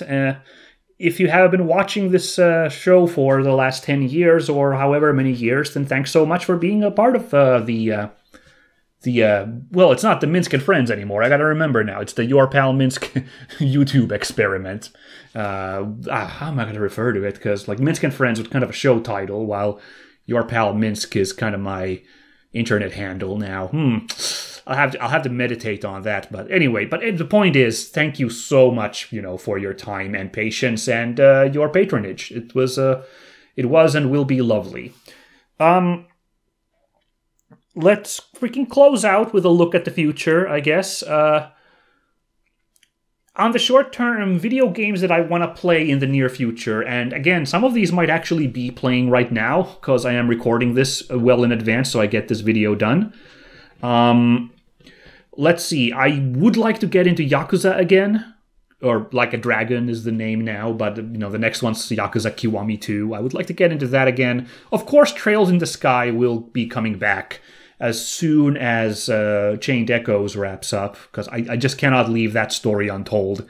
At least need to play Part 2, second chapter of Trails in the Sky. Grand Blue Fantasy Rising, I think Grand Blue Fantasy Relink? Whatever is the hack and slash Grand Blue Fantasy game, that's something that I'm really interested in, so that's on my short-term list of stuff to do. Thinking here, what's some smaller names that I would really like to play? Because then there's so many series that I've started over the years and I'd like to get back to. Like Ace Attorney was one, Shantae is one. But some of them I'm do I jump into and commit to those right now? And some of these are burning a hole in my pocket a little bit more. But then I think about I've already played so much Yakuza and Ys and Falcom games and Final Fantasy. Oh, by the way, I'm really hoping Final Fantasy VII Rebirth gets its PC port soon. That'll definitely be a thing. I'm how do I balance it all? So I'm not sure, but yeah. Ghost of Tsushima is getting a PC port finally. I think it's out by the time this episode comes out. So if I'm not recording that yet, I will probably be doing that soon as well. Every once in a while, I play one of these big tentpole games, because I try to have a lot of variety. If you haven't been able to tell by now, I try to have a good variety on the amount of content I have. So the Monday and Tuesday slots are usually always for some kind of RPG, but even there I try to get a little bit of variety. So it's not just a Final Fantasy and Trails in this whatever hour, I guess, I don't know. And then the other two slots I kind of varied up, but I tried to have a little bit of a smaller, more indie game, and then sometimes I have big tentpole games. So Northern Journey is the really big indie thing happening right now on the channel. Maybe it's wrapped up by the time this episode comes out. Again, I don't know. But then to counter that, like Ghost of Tsushima would be the next big name game I would like to play. And but otherwise, no, sky's the limit, I suppose. Now, I want to get somber here one more time real quick. This has been, because I can't help but be a little bit somber thinking about all this, what was and could have been and what's happened and everything. Now I want to be a little bit somber about what will be real quick, so, entertain me for just a moment here as I break myself down a little bit. The question, of course, is, will there be a 20th anniversary for the channel? Will I keep doing this another 10 years? I think that's a valid question that it's better that we do face here. Yes? No? Yes? Maybe? Because also, I think there's been a few, it's been a little bit in the news. I say news, internet news. Certain long-time YouTube people have called it quits recently. A lot of people have been I've been doing this for 10 years and I want to move on and do something else. I felt a little bit of a trend of that. Now, am I falling into that myself? Well, to assuage your fears, not at least immediately, because, again, I just rattled off a bunch of video games I would love to play and talk about. So I don't think I'm done with this, project, if you want to call it that. Not yet. I do want to keep doing this. However, I may have to change the format up, since I think I would like to do something else as well. I'm not sure. I'm really soul-searching, okay? And the thing is, I've been doing 3 games a week, 3 games at a time for a few years now. I tried that really early in my career, like in 2016 or 17, something like that, and then immediately realized, no, I cannot keep up the pace of recording that much, so I had to quit for a while. Then in, I think 2020 maybe, it turned out that I actually, life situation changed up and I did have the time to record like 3 different games at the same time. And while I was looking up these clips, I'm not going to put this clip up, but like, I guess it's a little bit part of the retrospective. I happened to watch my intro to Momodora, Reverie Under the Moonlight, which was the first game to become the number 3 slot in like 2020 or 2019, whenever it was.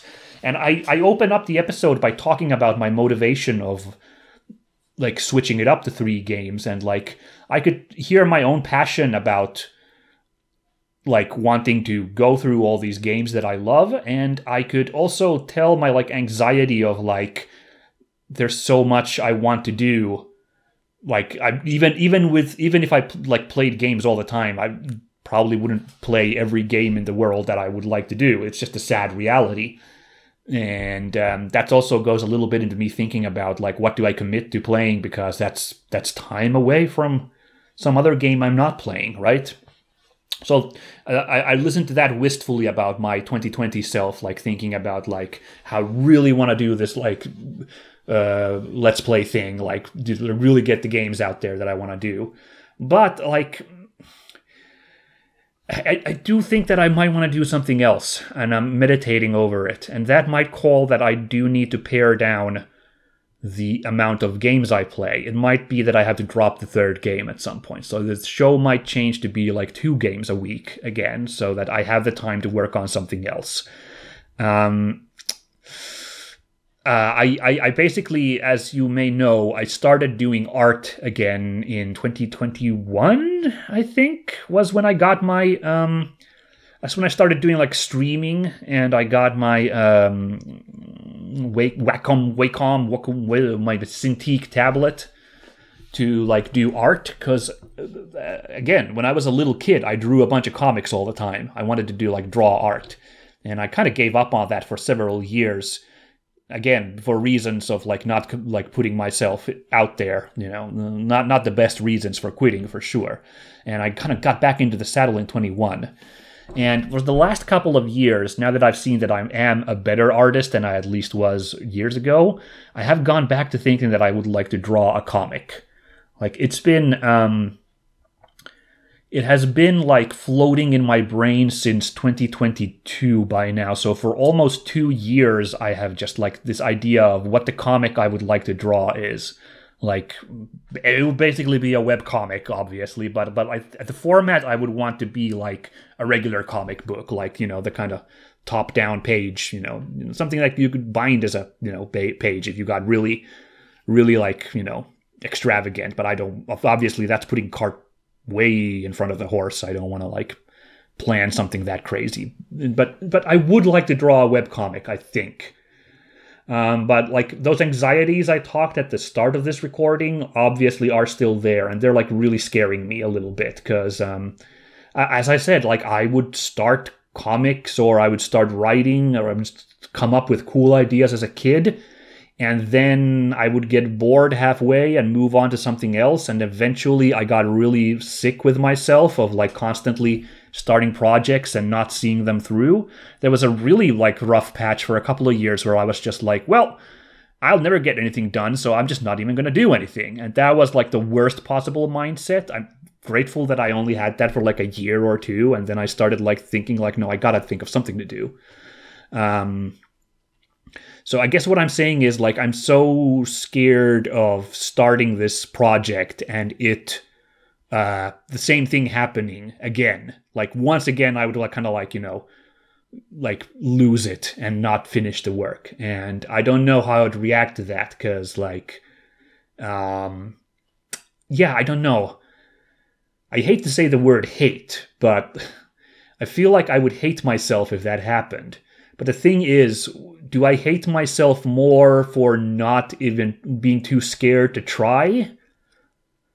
like, you know, just like, you know, like, you know, like, do I hate myself not for having, like, taken this shot?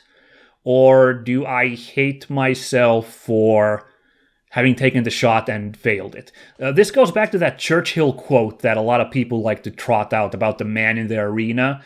I don't actually like that quote. Or I don't like its application because a lot of times I see people use it to deflect criticism. And I find that's a little embarrassing. It's like people who like did create something, but then they get like, you know, critique about their work, and then they're like, well, you know, man in the arena, at least I made something, unlike those poor souls who never tried and failed, you know, like that. When that quote gets trotted out at that point, I kind of roll my eyes. But of course, I think there is a kernel of truth there, the ultimate point, and I struggle with it for sure. I don't know. But also, I just like I don't want to say I hate myself because I know I should also be kinder to myself. Like, you know, freaking YouTube work has been good. The art I draw right now, I'm really happy with it. So like, I really shouldn't beat myself up if like I have a good idea that didn't turn out to be so good after all. So I don't know. Like this 10-year anniversary makes me feel like I am at some kind of like a turning point a little bit, even though really it's just a day, and even this celebration again feels like a little self-congratulatory and silly. Like tomorrow or whatever day there's going to be a regular episode and life's going to go on, but it's just making me introspective. But I guess I'm just like, you know, laying out the ground here that like I love doing this work on this channel, and there's still a motivation for a lot of games that I want to play and like yammer on about. I haven't reached the point where I'm like, well, I don't have anything new to say. You know, I haven't reached that. I guess it's entirely possible, but we're not there yet, thankfully. But like this comic book idea might start happening at some point. I don't know how I will be like in practice, like making it, but like if it happens, I will obviously put like a video announcing it here on the channel with like links on where I will be uploading it. But like that might then affect the situation with the channel, obviously. So please, everybody, be with an open mind for what might happen here or elsewhere that I'm working with some of all the like creative works I'm doing. Man, you know, you want to want one more introspective, like, I also feel shitty, like, just, like, being like this, me, like, you know, like, it really, like, it doesn't matter that much whether me wrestling with these thoughts and everything, like, in the grand scheme of things, it's not a big deal, ultimately, like, but, I'm told you're supposed to, like, kind of think about the stuff about yourself as kind of a big deal, so I don't know, I guess I'm trying. Maybe this resonates with somebody out there, and this provides help, my ramblings, to somebody else out there. Who knows? I don't know. Whatever. This is a weird way to end this because we're supposed to be very, like, celebratory here. But again, you know, I don't know how to, like, really do that properly. I hope this, like, silly through the years look back was pleasant, and I hope everyone ultimately had a good time watching this. It's been great. Again, no worries. The channel's gonna go on under the new name, but with the same kind of style and everything. Nothing to worry on that front. So, in closing, again, thank you to you. You are a huge part of this. No matter, you know, how long you've been here or how active you've been or everything. It means all in the world to this one random person making these videos that I've even found you as an audience. So, thanks so much. Stay safe. Have a good time. I'll catch you later. Bye!